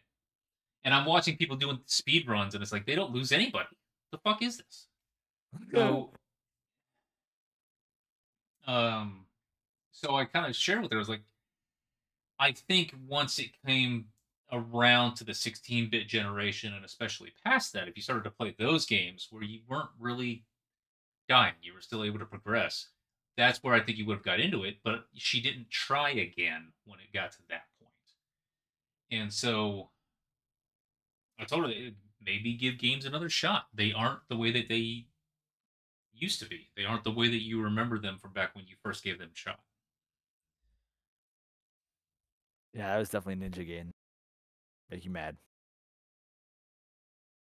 But like oh man, TMNT, I remember that one. See, but like that, like the what was it? The TMNT, the original one, I didn't play a ton because it was so hard. It was so hard. And then I remember the arcade version came out, but that wasn't really a single player. That one we always played with friends. Yeah, that's technically actually both of them. I haven't beaten either of them until I got the arcade, that Turtles arcade that's in there, and you can just press the button and beat the game. You just I probably died 4 or 5 times on the Shredder Krang fight, and so it's different now. But on the NES, I never beat either of those games. There is a cherished memory I have in a house in Alaska where my dad and I sat down, and he kind of had this mentality of, all right, we're going to beat this. And we didn't play with my dad too often. If he wasn't deployed, he was still busy. And so when he sat down to play with us, that was something. And I was the oldest brother. I got to be the other one that he thought was the most success, most chance of beating the game. And we still didn't do it. We got further than we had ever seen in the game before, but we didn't beat the game. And we didn't have the multi tap, so we couldn't 3 or 4 player it. So Mm. so I never beat either of those NES Turtle games. Mm. Oh man, I think there was a single player game that I actually did put a fair amount of time into. I think part of it was probably because I did my. It was right after the SNES came out, and that Christmas, my brother got it because his birthday was in November, so he got like an SNES for his birthday. So for Christmas, we got a few games, right, for the SNES, and I know he got Super R Type, which was like like a side scroller game where you're Shmup. at the spaceship, and yeah, I don't know what the genre's called these days, Shmup. but Shoot 'em up. shoot 'em up. Okay, and then I got Super Ghouls and Ghosts. Oh, what the fuck? Okay, there's a good example of a 16-bit game that was not one of the new types. That was No, no, arcade no. style. Oh yeah, oh yeah. I remember going through that game, and it was just that game because you'd get through and you get to like so it was 8 stages, right? And I think like what they do though is it was like I every think I made stage had this. like two I, parts maybe. I think uh, I made this joke Is when that- we were doing We Talk Over. I don't know how many stages it has. I was very familiar with the first half of the first stage, and that was Yeah, it. right. Oh my god! And it's just like at some point though, because I remember like the first time I got and I beat stage the second half of like seventh stage. It's like, yeah, we're on the last stage, and then like the little princess appears and she's like, "No, you gotta have the princess bangle. Please go back to the very beginning of the game and find it." And it's just like, "Are you fucking kidding me?" And so I remember so we used to have a subscription to Nintendo Power, and they gave us in that I think there was a cheat code to just go right to the end of the game. I remember using that. Oh, That was the okay. first time I ever beat the boss, but I never counted it. It was like, all right, so I've seen the ending of the game, but like I had to cheat to do it. Once, I think only once in my life was I like, no, we're doing this for reals.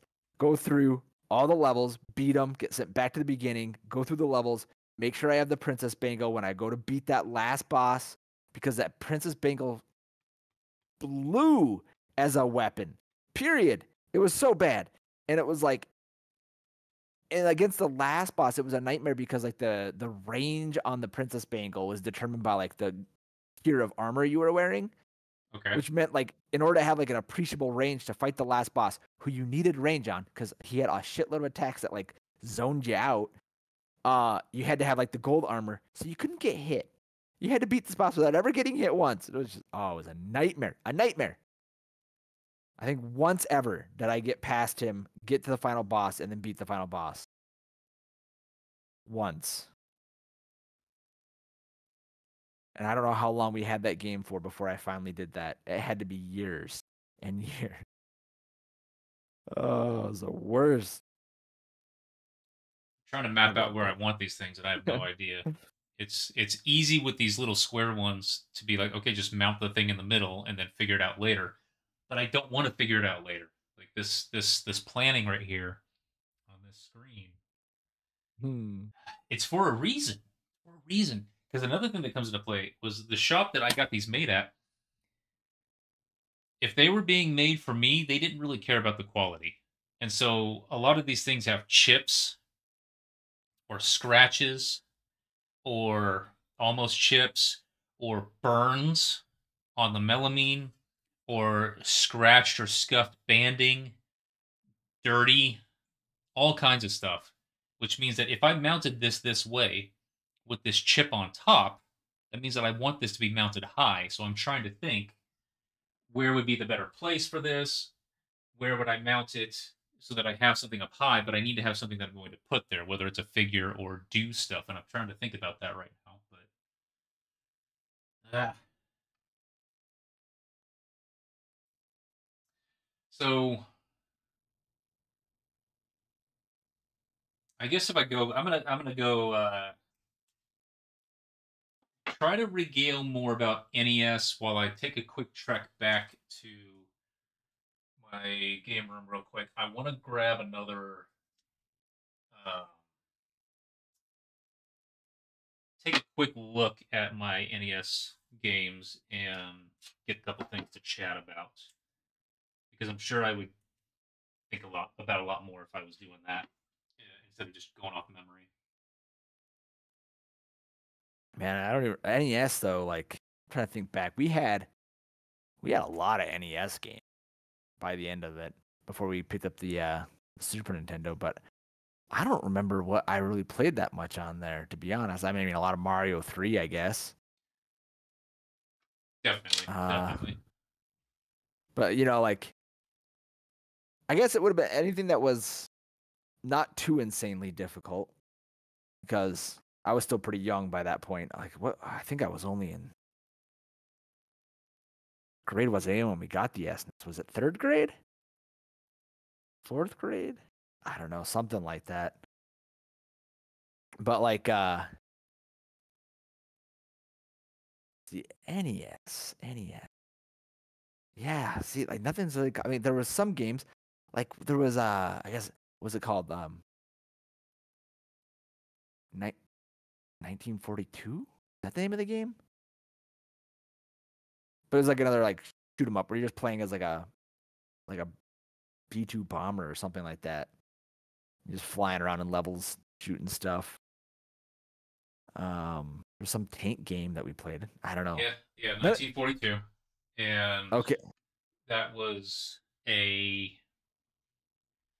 They had a lot of them back then. They had helicopter ones too,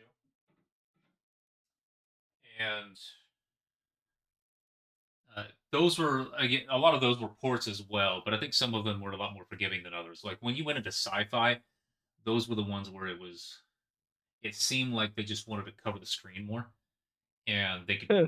realistically do that kind of more in flavor, and so they did. And so, yeah, 1942 was one of those more manageable ones. Oh man, so Castlevania. I put a lot of time into Castlevania, never doing good. I don't think I ever beat the original Castlevania. Um, but that was definitely one of those, punish you kind of games.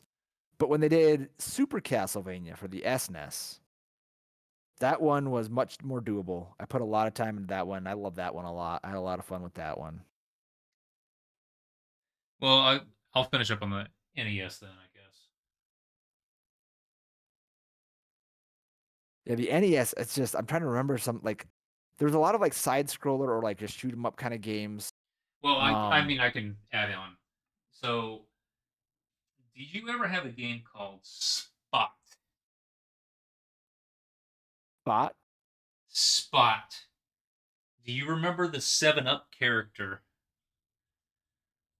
where just the dot and they put sunglasses and stick arms and legs on them? Oh, I think I do. I'll go grab it real quick.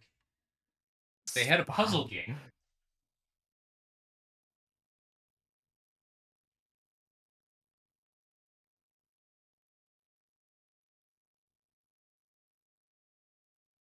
Let's see. Spot. No, not Spot. NES.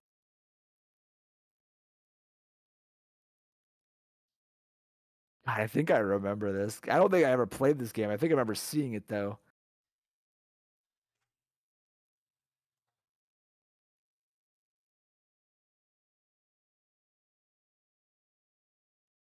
It's like a tic tac toe or So connect four board. you played on a. It was an 8x8 board, and the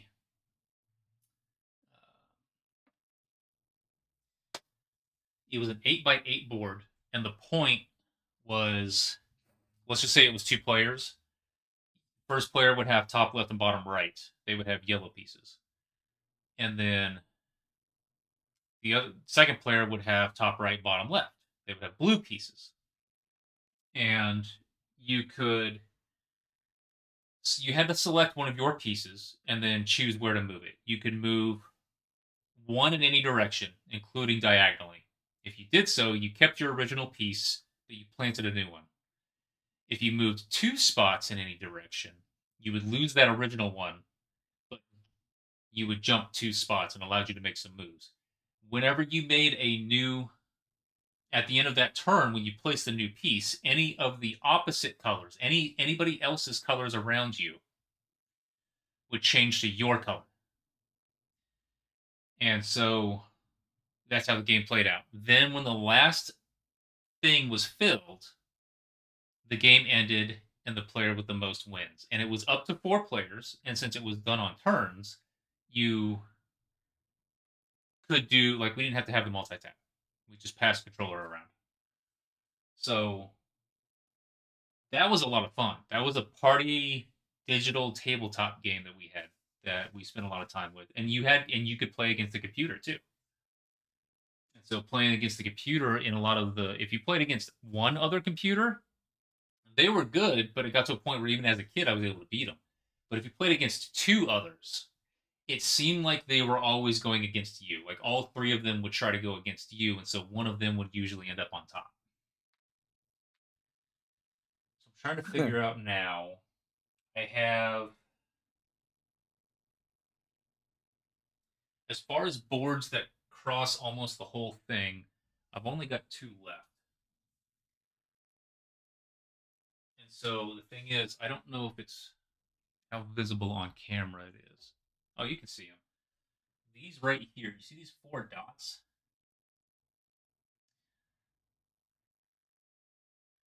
Uh-huh. So this is where the vinyl was put over these screws that are coming from the backside on one of the hinges that this thing is hanging on. And it's not called a hinge. I'm losing a cleating. It's a metal Oh, okay. cleating. Yep. And so I want one to, I want those covered. I actually intend to put a shelf in front of those. I guess I could do it with one of these. Yeah. Okay, good. Good. Because I'm wanting to break things up. It's not just going to be long shelves all the way down. I'm wanting to break things up. And I thought, first thing below the big one should be a shelf like that. And also, do you know what something I realized with the first shelf that I was working on up here was that if I want to continue past this point, even just something as simple as marking the 2 spots to drill right here, I have to make sure that the board is even. So I need to hold it up while there's a level on top, which means I need to hold it up on both sides, and then I don't have hands to mark the thing. So I'm thinking, how about Waterboy come over and we have the same chat, but we're on the same mic if we can hear each other and all that sort of stuff. You want to come over, buddy? You want to help me with this little thing? Someday in the future. Someday. Someday.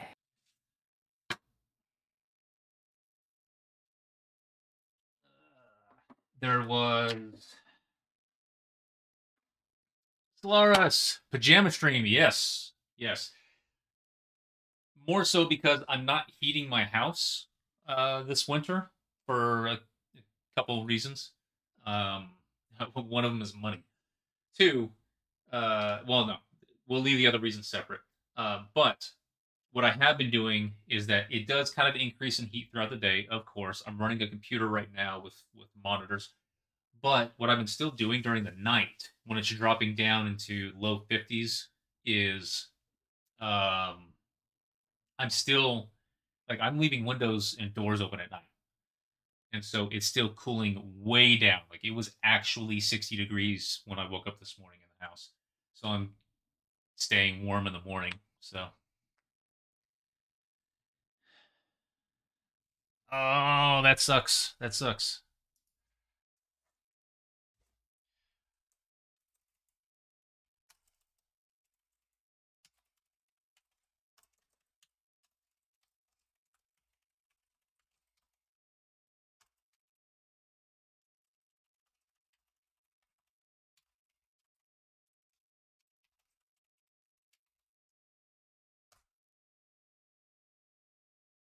No, like at night, it's dropping down to even lower than that. It's dropping down to in the 50s here in Arizona.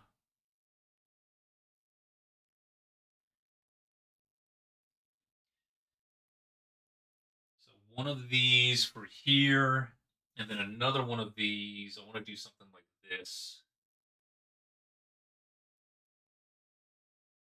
And then I have one more big one out here.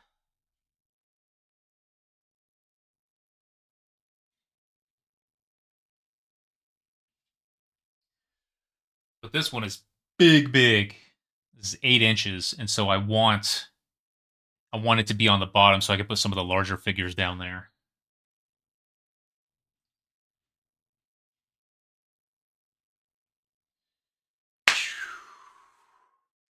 $20. Yikes. Okay. Spot Zegzez. XEXYZ. I never hear anybody else talk about this game. I loved it. XYZ. XEXYZ.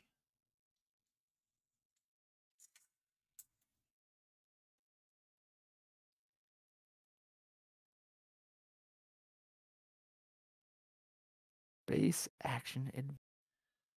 It was so interesting. It was so neat. Just this weird sci-fi thing where you got a bunch of different weapons. Every stage looked different. It came with a new weapon that usually was really catered toward what you were about to go up against. And then at the end of all of them, you got into a new ship that looked like a new animal, and you went and fought this new half-screen boss. So that was a lot of fun. That's a game that I want to play on stream, and I'm probably going to have to not petition, but I'm going to have to ask Twitch. I'm going to look right now. Does Twitch have this as a game category, or is it just put under the retro? Right. So XEXYZ thing. I can't imagine Twitch has this. It has this game called Hex Force. Hex Force for PlayStation Portable is a traditional RPG taking place in the world of Purge. This world has two sides to it, the one light and one dark. Accordingly, the player will be able to choose between two different protagonists at the game's beginning. In the light scenario, the protagonist is a shrine maiden by the name of Cecilia, whereas the dark parts hero is a knight called Leven. Depending on this choice, the setting, story, and characters will change fundamentally. That sounds like a game I want to buy. Also, it's not Zigzez. It's not. So there's a stream. It's retro. It's just retro. Can I get this game its own category? Please. I want to. Also, how the hell did this backloggery channel play Zigzez and Overcooked in the same stream? That is so random. That is so random. I love this game. I absolutely. I don't even know if I beat it as a kid. I don't know. It was one of the, again, limited lives, limited continues. Oh, Solaris, I just searched for it. I searched for the category, and the streams that have it show up as retro. So there's just a retro category with their. Why do that, though? Because there's a limited number. They are not really making more NES games anymore. So why do it that way? Oh, well. Anyway, Zigzaz, Chippendale's Rescue Rangers. That was a game that a lot of NES players got, and then a game that a lot of NES players did not get. It's a very expensive game these days. Is the sequel? They didn't make a lot of it, and I don't remember why. I think they were only able to print so many before a license fell out or something like that. I don't remember.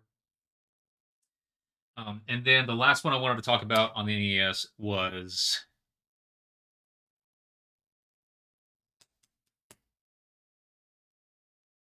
Batman. Did you get that Batman game? I don't think so.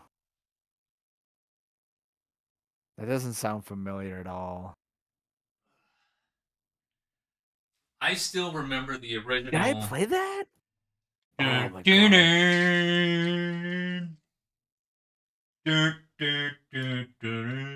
I had to like have that. played this. Something close I don't to think that. we owned it though. I think someone else had it like in our neighborhood, and I might play it there sometimes.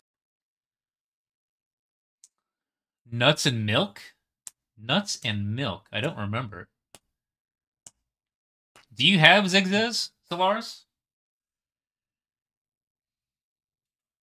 Found the tank game I kept trying to remember. It was called Iron Tank. Played a lot of Iron Tank. Okay.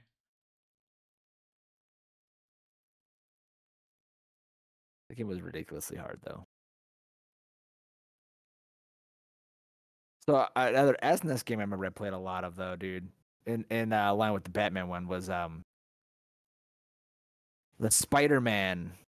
It was no like Spider-Man and the X-Men. Is that what it was called? I think so. I played that one a bunch. I like that one a lot. There was a Genesis game that I played. I think I Please have tell a me copy now. it was Altered Beast. Tell me it was Altered Beast. I actually did not have Altered Beast. I love Altered Beast. Since you mentioned Spider-Man, there was a game called Separation Anxiety. And I remember telling my parents, I saw an ad for it in a magazine. I remember telling my parents I wanted to rent it, and they both looked at each other. And they didn't believe that it was the name of a video game. And it was, and it had to do with the symbiotes. Symbionts? Whatever. And Okay. so, like, a lot of the enemies throughout the game were low-level symbionts, but the bosses were like Venom and Carnage and Shriek and all of them. So that was 16. Yeah, since we're moving into 16-bit now. Yeah, we never had a Sega, so like, Oh, you missed. well, we had friends who had it, thankfully, but also occasionally we could rent one for like a reasonable price, I think. So I remember there was a period of time there where we rented a Sega, or maybe someone had let us borrow a Sega, and so we were like renting games for the Sega like crazy. I know I sunk a lot of time into the second Sonic game. But like Altered Beast that one was close to my heart. It was so bad, but I loved it. I loved it. It was not good, but I didn't play. I didn't play too much of it. That you also missed out, and it's going to be a topic. Sega Channel. This is going to be a topic I'll get onto later. But I also just something you said made me think. Oh, something I said made me think. So in addition to separation anxiety not sounding like a video game, I also maybe around the same time there was back when I was trying to get interested in Magic. There was a store in the mall, and I wanted to go there. And my cousin told me about it when we moved. We were in Wichita, and the name of the store was Realms of Fantasy. And I told my parents I wanted to go to a store called Realms of Fantasy. Yeah. So Oh, my no. dad was like, he had this. I was like, I'm confused. I just want to go to this card store, this game store. So next time we went to the mall, I asked if we could go, and he looked over at my mom and said, "I'll take him." And so we walked over, and he saw what it was. It was just a card store, had tables. It was nothing to it. So that was fine. But that's just something that reminded me of. Nerds who didn't understand what they were naming their shop. Yeah. Oh man. So Man, Sega Channel was a big thing, and I'm gonna have to look for a message in Discord from a ways back. But you keep going, and then I'm gonna have to mute in order to do some more drilling anyway. you just made me think of Magic, and like when there was a game I spent a fair amount of time on in the '90s on. I really liked it. But this was no longer console. We're moving on to PC. But this would have been the Dandalar Magic the Gathering game. That was a Chandelar, lot I of fun. remember. I've read about that. It was a lot of fun. Like honestly, like if anyone ever had an interest in like, oh, I would like to play with like the original, cards, the ones that were super powerful too, like Black Lotus. That's the perfect. I feel like that's the perfect way to play with those cards, because like the game wasn't competitive, right? Like you weren't playing against other people. It was single player.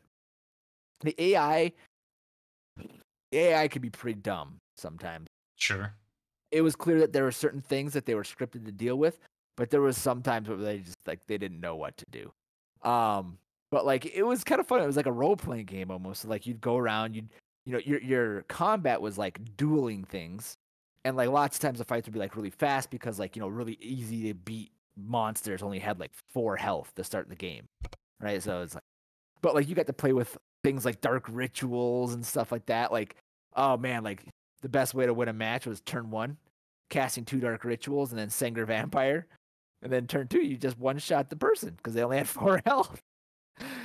But like you'd build up like currencies and stuff too, and like there was the dungeons were like the big thing to do.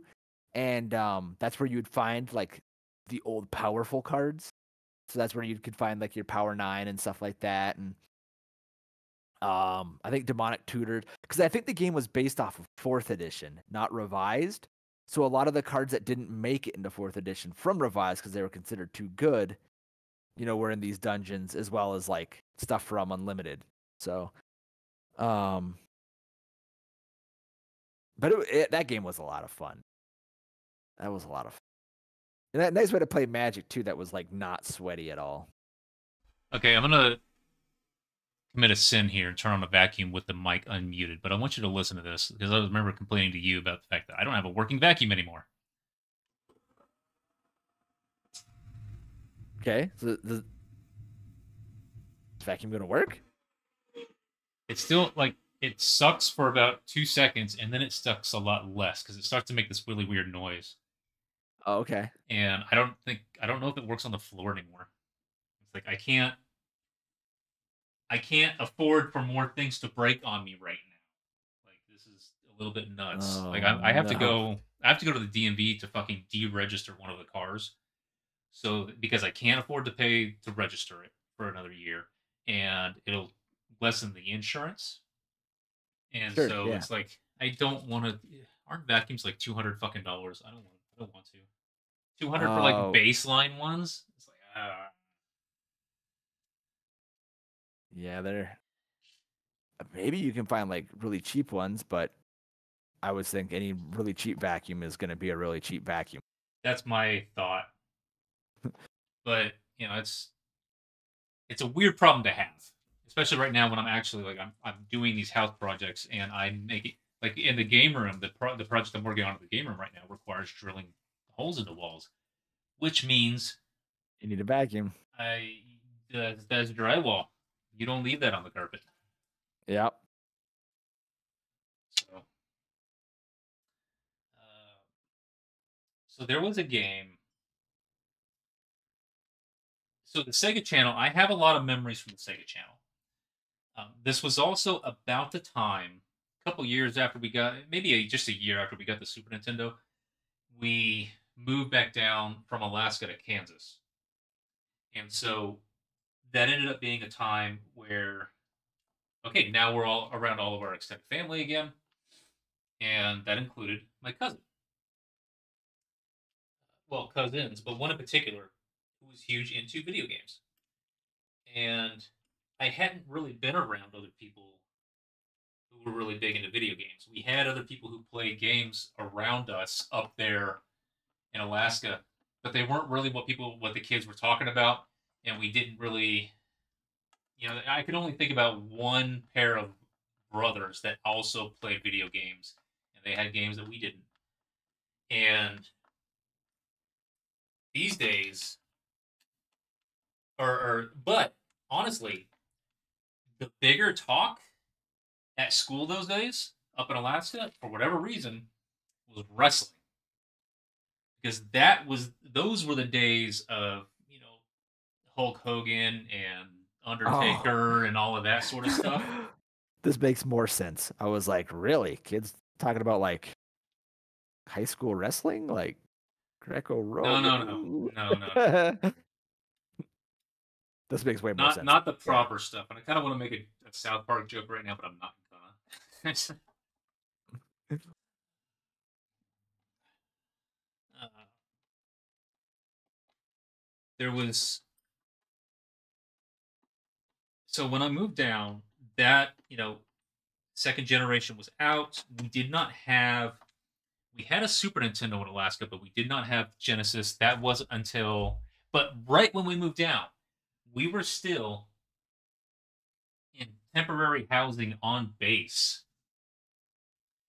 when we finally got, or I don't want to say finally, when we got the Genesis. And I remember we went out to the mall, we went back, and my dad was trying to be as nonchalant as possible about it. So we just walked out of the Sears at the time, and he just had it like over on the far side of him and kind of like an underhand claw grip. He just had the box, no bag or anything like that. And I noticed, and right when I started to say something, I started to exclaim very loudly to my brother. He got this, I think both my parents got this smile on their face, like, oh, he's noticed. And but they also still told us like, you're not playing it tonight, and I don't care if it only takes you 1 minute to get ready for school. You are not playing this before you go to school in the morning. So of course, all I'm thinking about all night and all of the next day at school was, I just want to get home and play Sega Genesis. I just want to get home and play Sega Genesis. And that was that was a time. That was a time Oh man. because the Genesis was nuts. It came with Sonic and I've got to mark this. And so it was just, oh, it was a treat. It was such a treat. Um, and then my cousin, I would go over, and that was my first introduction to fighting games. So let me catch up on chat real quick. Duct tape stream. What do I need duct tape for? This is painter's tape. What do I need duct tape for? My cousin actually was who introduced me to fighting games. And by fighting games at the time, I mean Street Fighter. Mortal Kombat was not out just yet. So the very first game that he introduced me to, fighting game wise, was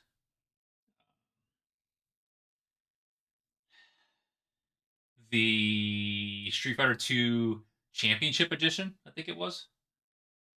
And so that was the Okay. one that it introduced. You got 4 new characters, plus you were able to play as the bosses from the Oh, okay. So just like regular. Balrog and Vega and Yeah. And Bison too, I think. yep. So Was Cammy, yeah, what's his name? Cammy, was that too early for Cammy? I don't think Fei Long was there yet. I don't know if that'd be too early for Cammy or not. I'll be honest, I don't remember much for Street Fighter past when they finally started letting us play as the boss. Yeah, I did not continue much past this point either. So he also introduced me to one of my favorite games, and he didn't like it that much. He didn't like ever whenever he was like, "What do you want to play?" And I would always answer the same thing whenever we went over to his house. But there was a game called Bonanza Brothers, and that one I thought was a lot of fun because it was basically you're kind of playing stealth, but you're not really stealth. But it was just you're trying to stun these guards while stealing certain amounts of treasure from this place, and you would always escape on the roof with a helicopter. That was a fun game. I've picked up a copy since. And then there was Baseball 2020, which was really cool because unlike our 2020,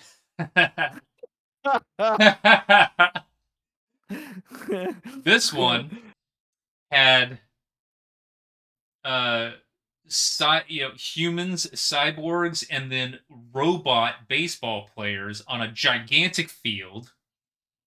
And the robots could jump. Like if you timed it right, your robot outfielder or your cyborg outfielder could leap up into the air 30 feet and catch a ball, or more than that. Like you didn't really get a scale on this. That was a fun game. But those were console ones I had. So everyone needs duct tape. I do have duct tape. I've got 2 different colors of duct tape actually. Duck Hunt and those similar games. You don't remember what console. So Duck Hunt was the original Nintendo. Yeah. So Sega Channel though. Freaking Sega Channel. It was great. It was game streaming from your cable back in the early 90s. And it was amazing. It was absolutely amazing. Every month it changed which games you were able to play. And you didn't have to download anything because they didn't have hard drives back then. You were actually streaming, playing the game. Like it might have had a little bit of memory on the unit that you were plugging in. But once we got that kind of became the primary thing. We almost never unplugged it to play something else. And I have a lot of memories from it. A lot of the Genesis games I played were only because we had the Sega Channel. But there was one game for years and years and years to the point where I actually went through lists of all of the all of the Sega Genesis RPGs, and I could not find it. I could not be convinced that this was it. And until last year, I was in Taiwan and I had brought this mini Genesis with me. And I started playing a game called Shining Force. Heard of that. And I get a little bit into it, and I'm sharing memories on a Discord with a couple of friends. And she surprised me. She had played it in her youth, way, way young. And I think it was her first RPG. Another friend of mine wasn't too familiar with it. And after that but I played a little ways into the game until the point where you can kind of start to put a party together. And I got to a certain room. Oh, I made a video of it, not a picture. Dang it. I got to a certain room. And the party members that weren't in my party were in the room. And that was my long lost. So I have it now. I have the game now because it's on the mini.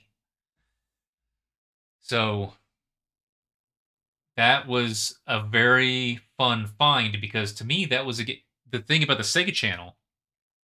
There were no saves. Uh-huh.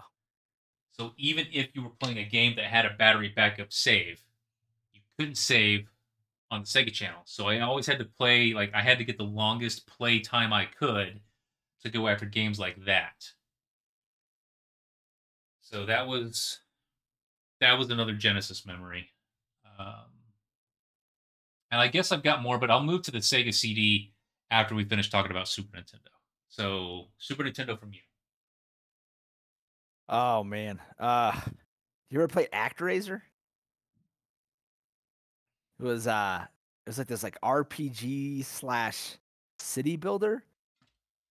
It was No, I definitely have heard of it. I might have even watched like a video on it, but no. no, I love that one. That was another one that I the thing is I don't think we ever owned it. Like I think we rented it and like I fell in love renting it and then like I kind of forgot about it or whatever like the rental places went out of business and I don't think I ever reunited with that game again until like early 2000s when I was like just I needed something to do while I was at school, like in my downtime. So I started getting like NES or SS emulators, play games. But like, yeah, it was like a side scroller, but with like powering up elements. Like as you played through the game, you'd get stronger and get more abilities, I think. And then you'd and after every level, there was like this part of the game within where you had to like build civilizations and it was like Sim City for a bit, and then like you'd get done, and it was always like there's like always like kind of like two phases. Like you'd defeat some enemy in like a region to kind of free the region at first, and then you'd start building up your civilization there, and then there would be some sort of like bigger bad that you'd have to defeat to keep the civilization safe, and then you'd move on to the next zone. If I remember that correctly, I think that's kind of how it played. That was a fun game. That was back though. I definitely came out. I think when SimCity was new, the idea of like this sort of like sim manager game was like just popping up.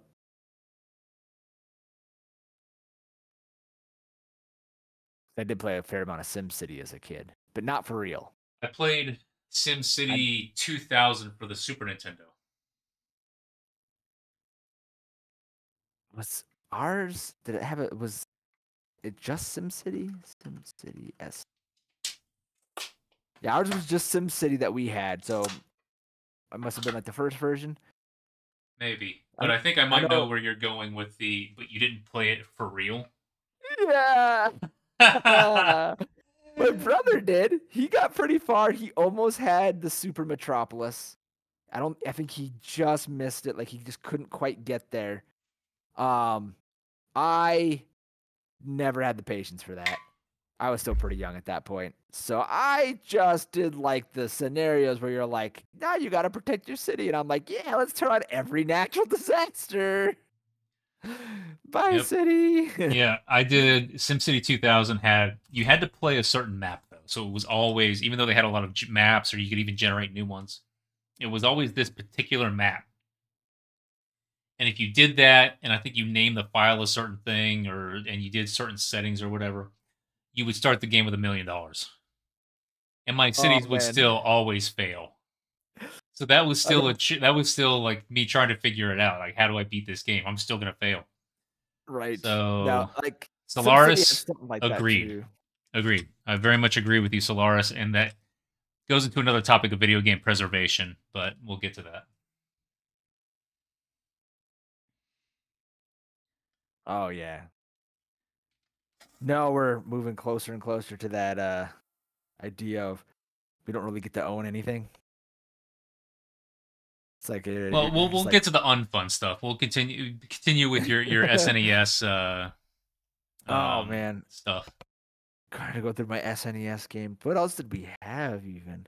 I mean, we did play a lot of Street Fighter, but that it was the multiplayer. Moving into the multiplayer stuff.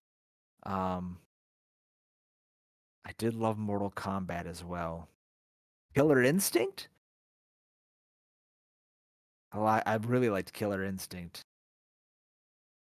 I actually got decent at that game. The point where I could do combo breakers and the whatever the massive combos and stuff were. Yeah, I remember. I remember friends owning Killer Instinct. I never did. To me, it was at that point I was into. I had been introduced to Mortal Kombat, and of course, Mom said no. Oh yeah, violent, super Oh violent yeah. game. So for me, Killer Instinct, like I was for whatever reason, the style didn't appeal to me. I was much more interested in Mortal Kombat whenever I could go to a friend's house that had it. Until Mom learned that said friend had that game, then we weren't allowed to go there anymore. But Oh, what? but that might have only happened once or twice. But then, um, and I think for me, I wasn't actually interested in Killer Instinct. I was interested in the I think Jade character. I just wanted more pictures of that 3D character. Yeah. See, I think the thing that drew me into Killer Instinct was full gore. That's what did it for a The lot of people, probably. Oh man, he was so cool. Like I was definitely drawn to like just the aesthetics of him. He was like a cyborg predator, basically. Come on. But Oh, that's reminding me of another topic that I first.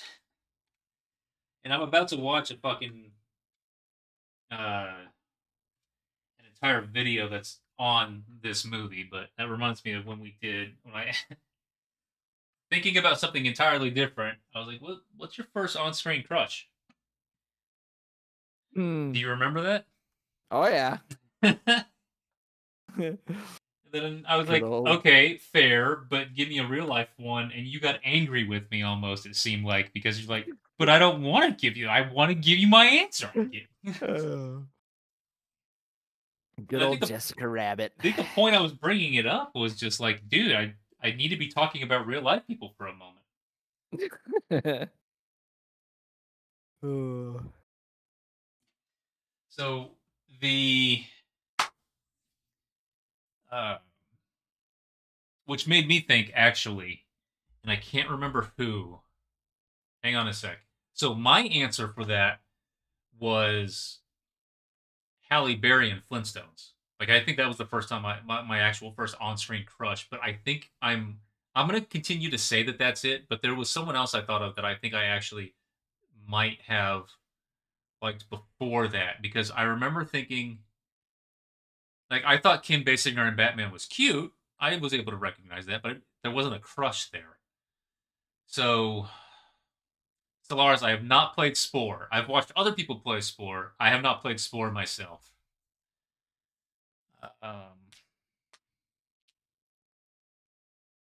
No, I forgot. See, these are really the reasons why it's like I keep thinking of it from time to time, but I don't remember exactly who the other previous for on-screen crush might have been. So let's see. Uh, Mortal Kombat. Again, parents kept saying no, and then all of a sudden, on a birthday party that was going to be a sleepover for multiple friends and cousins, a gift from my parents was Mortal Kombat 3 for the Genesis. And that was a gift in more ways than one. Mom gave the biggest smile. We played that thing all night long.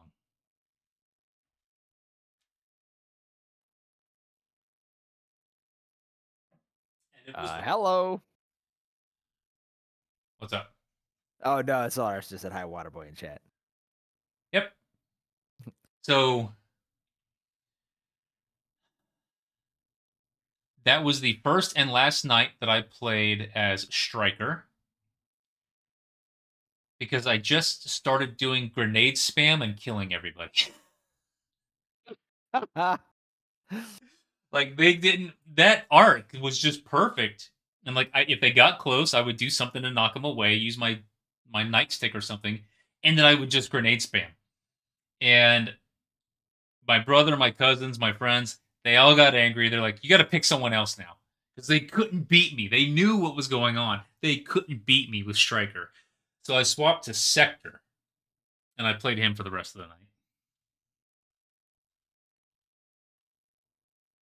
Man, did I even play Mortal Kombat 3? These names don't ring a bell. Did I stop after 2? Did you? A long time ago. Mortal Kombat 3. Roster. There. Only tried playing Mortal Kombat 11 and almost broke the controller. Yeah, fighting games be like that.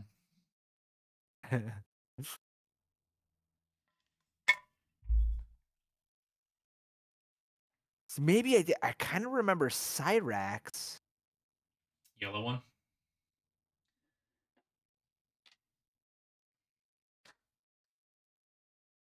Show me some images. The name sounds familiar. Yellow, but it's a yellow colored. I don't know.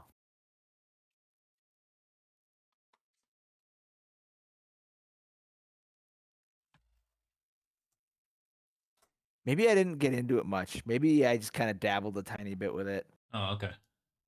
Because that Cyrax name sounds so familiar.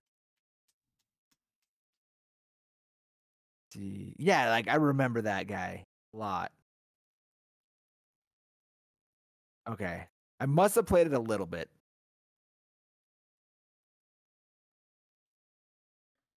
When did it release?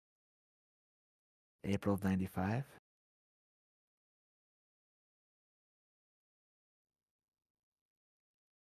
What did it come out on? Was it just on the Sega? No. Arcade, Uh, Sega. It would have been on Super Nintendo also. Okay. With sweat instead of blood. Ha. Uh, Nowadays, Nintendo don't give a shit.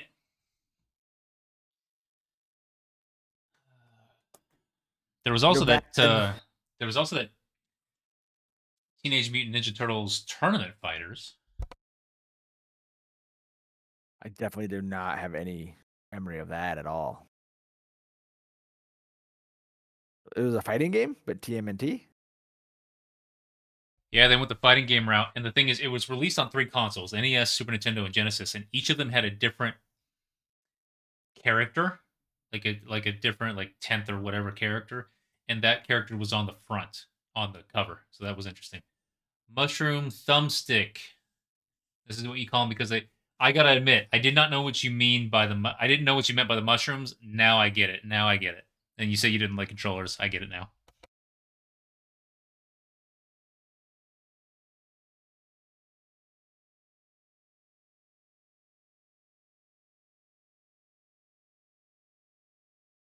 I wonder if, like, with the MK3, did it come out in arcade first? Yeah, I'm pretty sure that they did arcade first, and then they got the home releases. Okay. back then, way back in the before times, um, where I grew up, there was like a mall, and the mall actually had an arcade, um, called the Wooden Nickel. Yeah, the one that But was there at that Town East Mall in Wichita was called Aladdin's Castle. I such think I weird still have names for arcades. I still have a token or two from it. But yeah, I used to spend a lot of time in that arcade. My mom was a big fan because there was in the mall there was like actually like a little restaurant right next to it. So when kids needed to get out, one of the things she'd do often was just take us there. She'd hang out in the restaurant, just having coffee or whatever, and just feed us quarters. We'd spend our time in the arcade.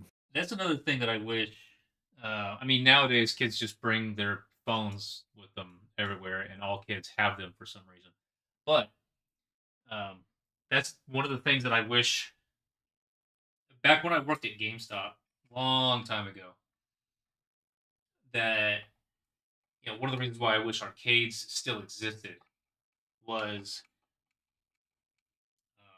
at one of the GameStops that I worked at, there was this set of brothers.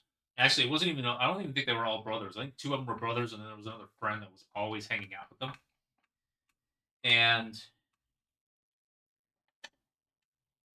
their parents just used GameStop as a daycare.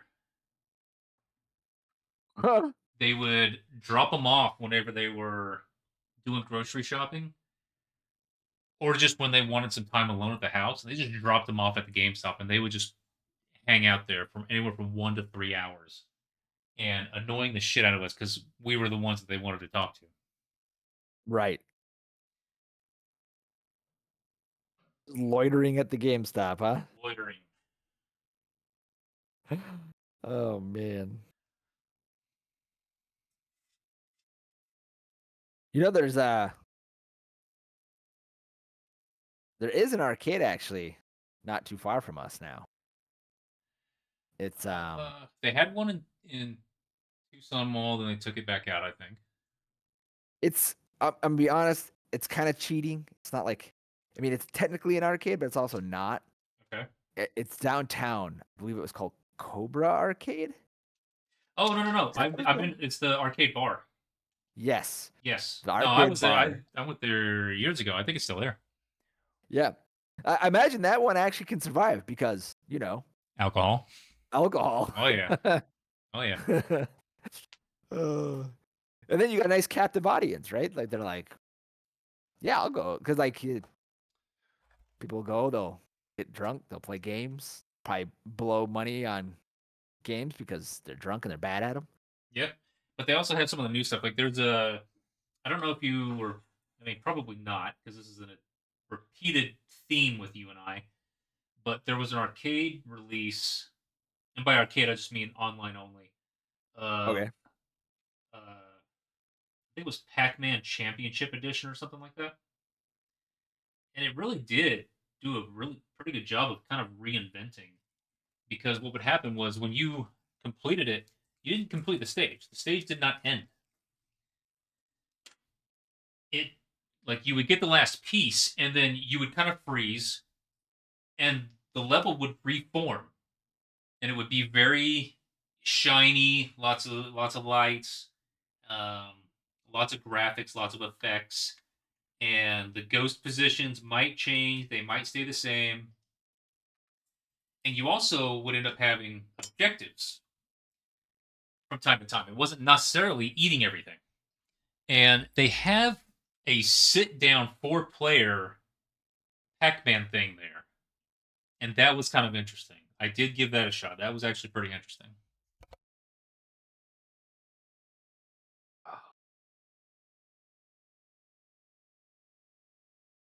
Ah. Was it like when you say a sit down foreplay? Was it like a flat screen that you look down at?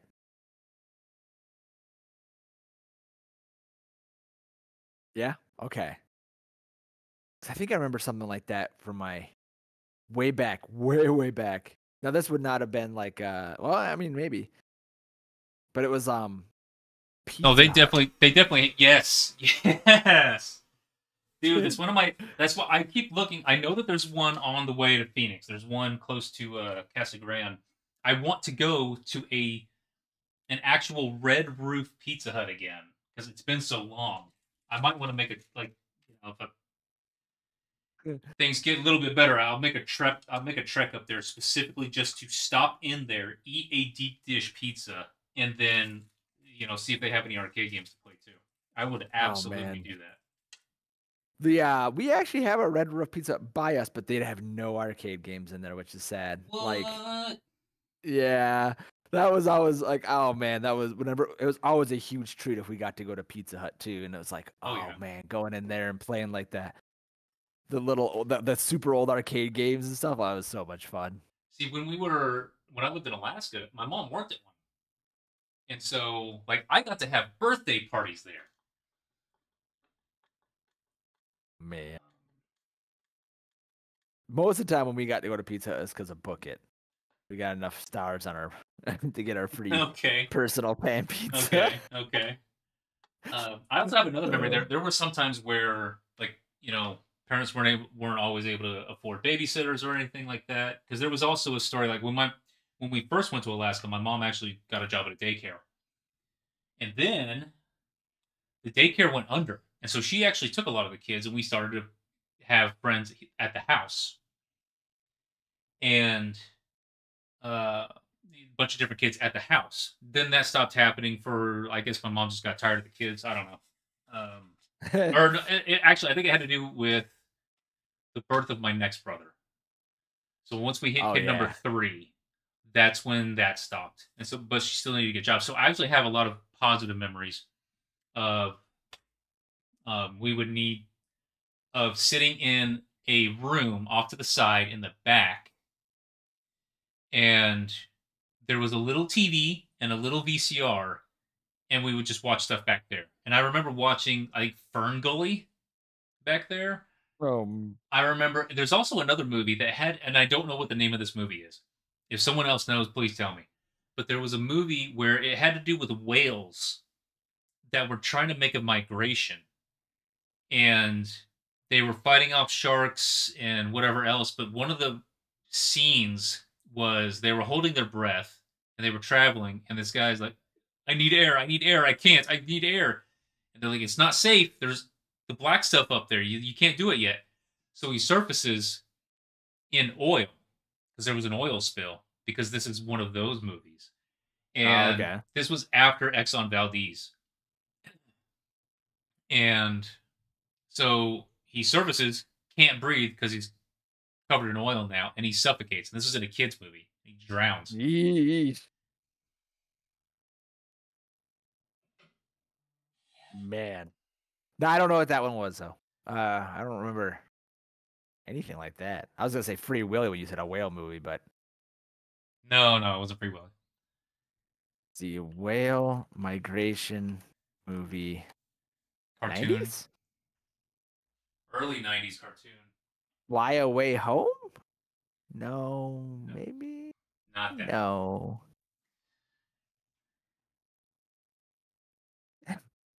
IMDb rates the 8 best whale movies. Um, 1984. So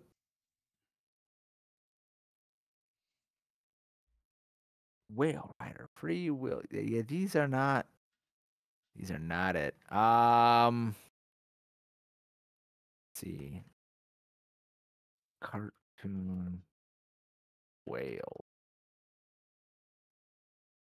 It keeps wanting to do Samson and Sally, but like that's a 1984 cartoon, I could still be it, maybe.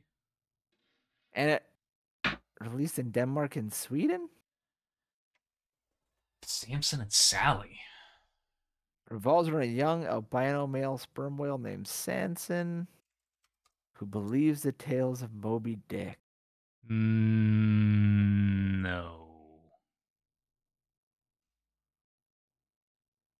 No. Ah, So this was fun. This was fun. no. Smart Waterboy. Just yeah. See, so this is why I keep this guy around. Yeah, I mean, I'm not many finding it though. many more reasons, but this is one of them. So he can Google stuff for me when I'm trying to drill. That's what it is. Anyway, I'm at a stopping point here. I'm gonna go ahead and say let's pick this up another time. But thanks for Sounds hanging good. I out. think it's about lunchtime for me, anyways. So Okay, yeah, thanks for hanging out. This was good fun. This was talking about fun stuff while doing work stuff. This was a lot of fun. yeah, no, it was a good time. Yep, yep. Next time I might be playing video games in the background, but we'll Dude, see. absolutely, absolutely. Hopefully, one of the ones we're talking about. Oh, you'll be sitting there, you'll be like, "What game you playing?" I'll be like, "Ah." Log out of your live service game and put literally anything else on. How about you put inscription on and tell me about it? Oh my So, god, I'm at Act 2, I think. I can help you with that. Okay, we can do this. So, All right, man. all right. Solaris, thanks for the chat. Everybody else, see you guys later. Have a good one. Bye.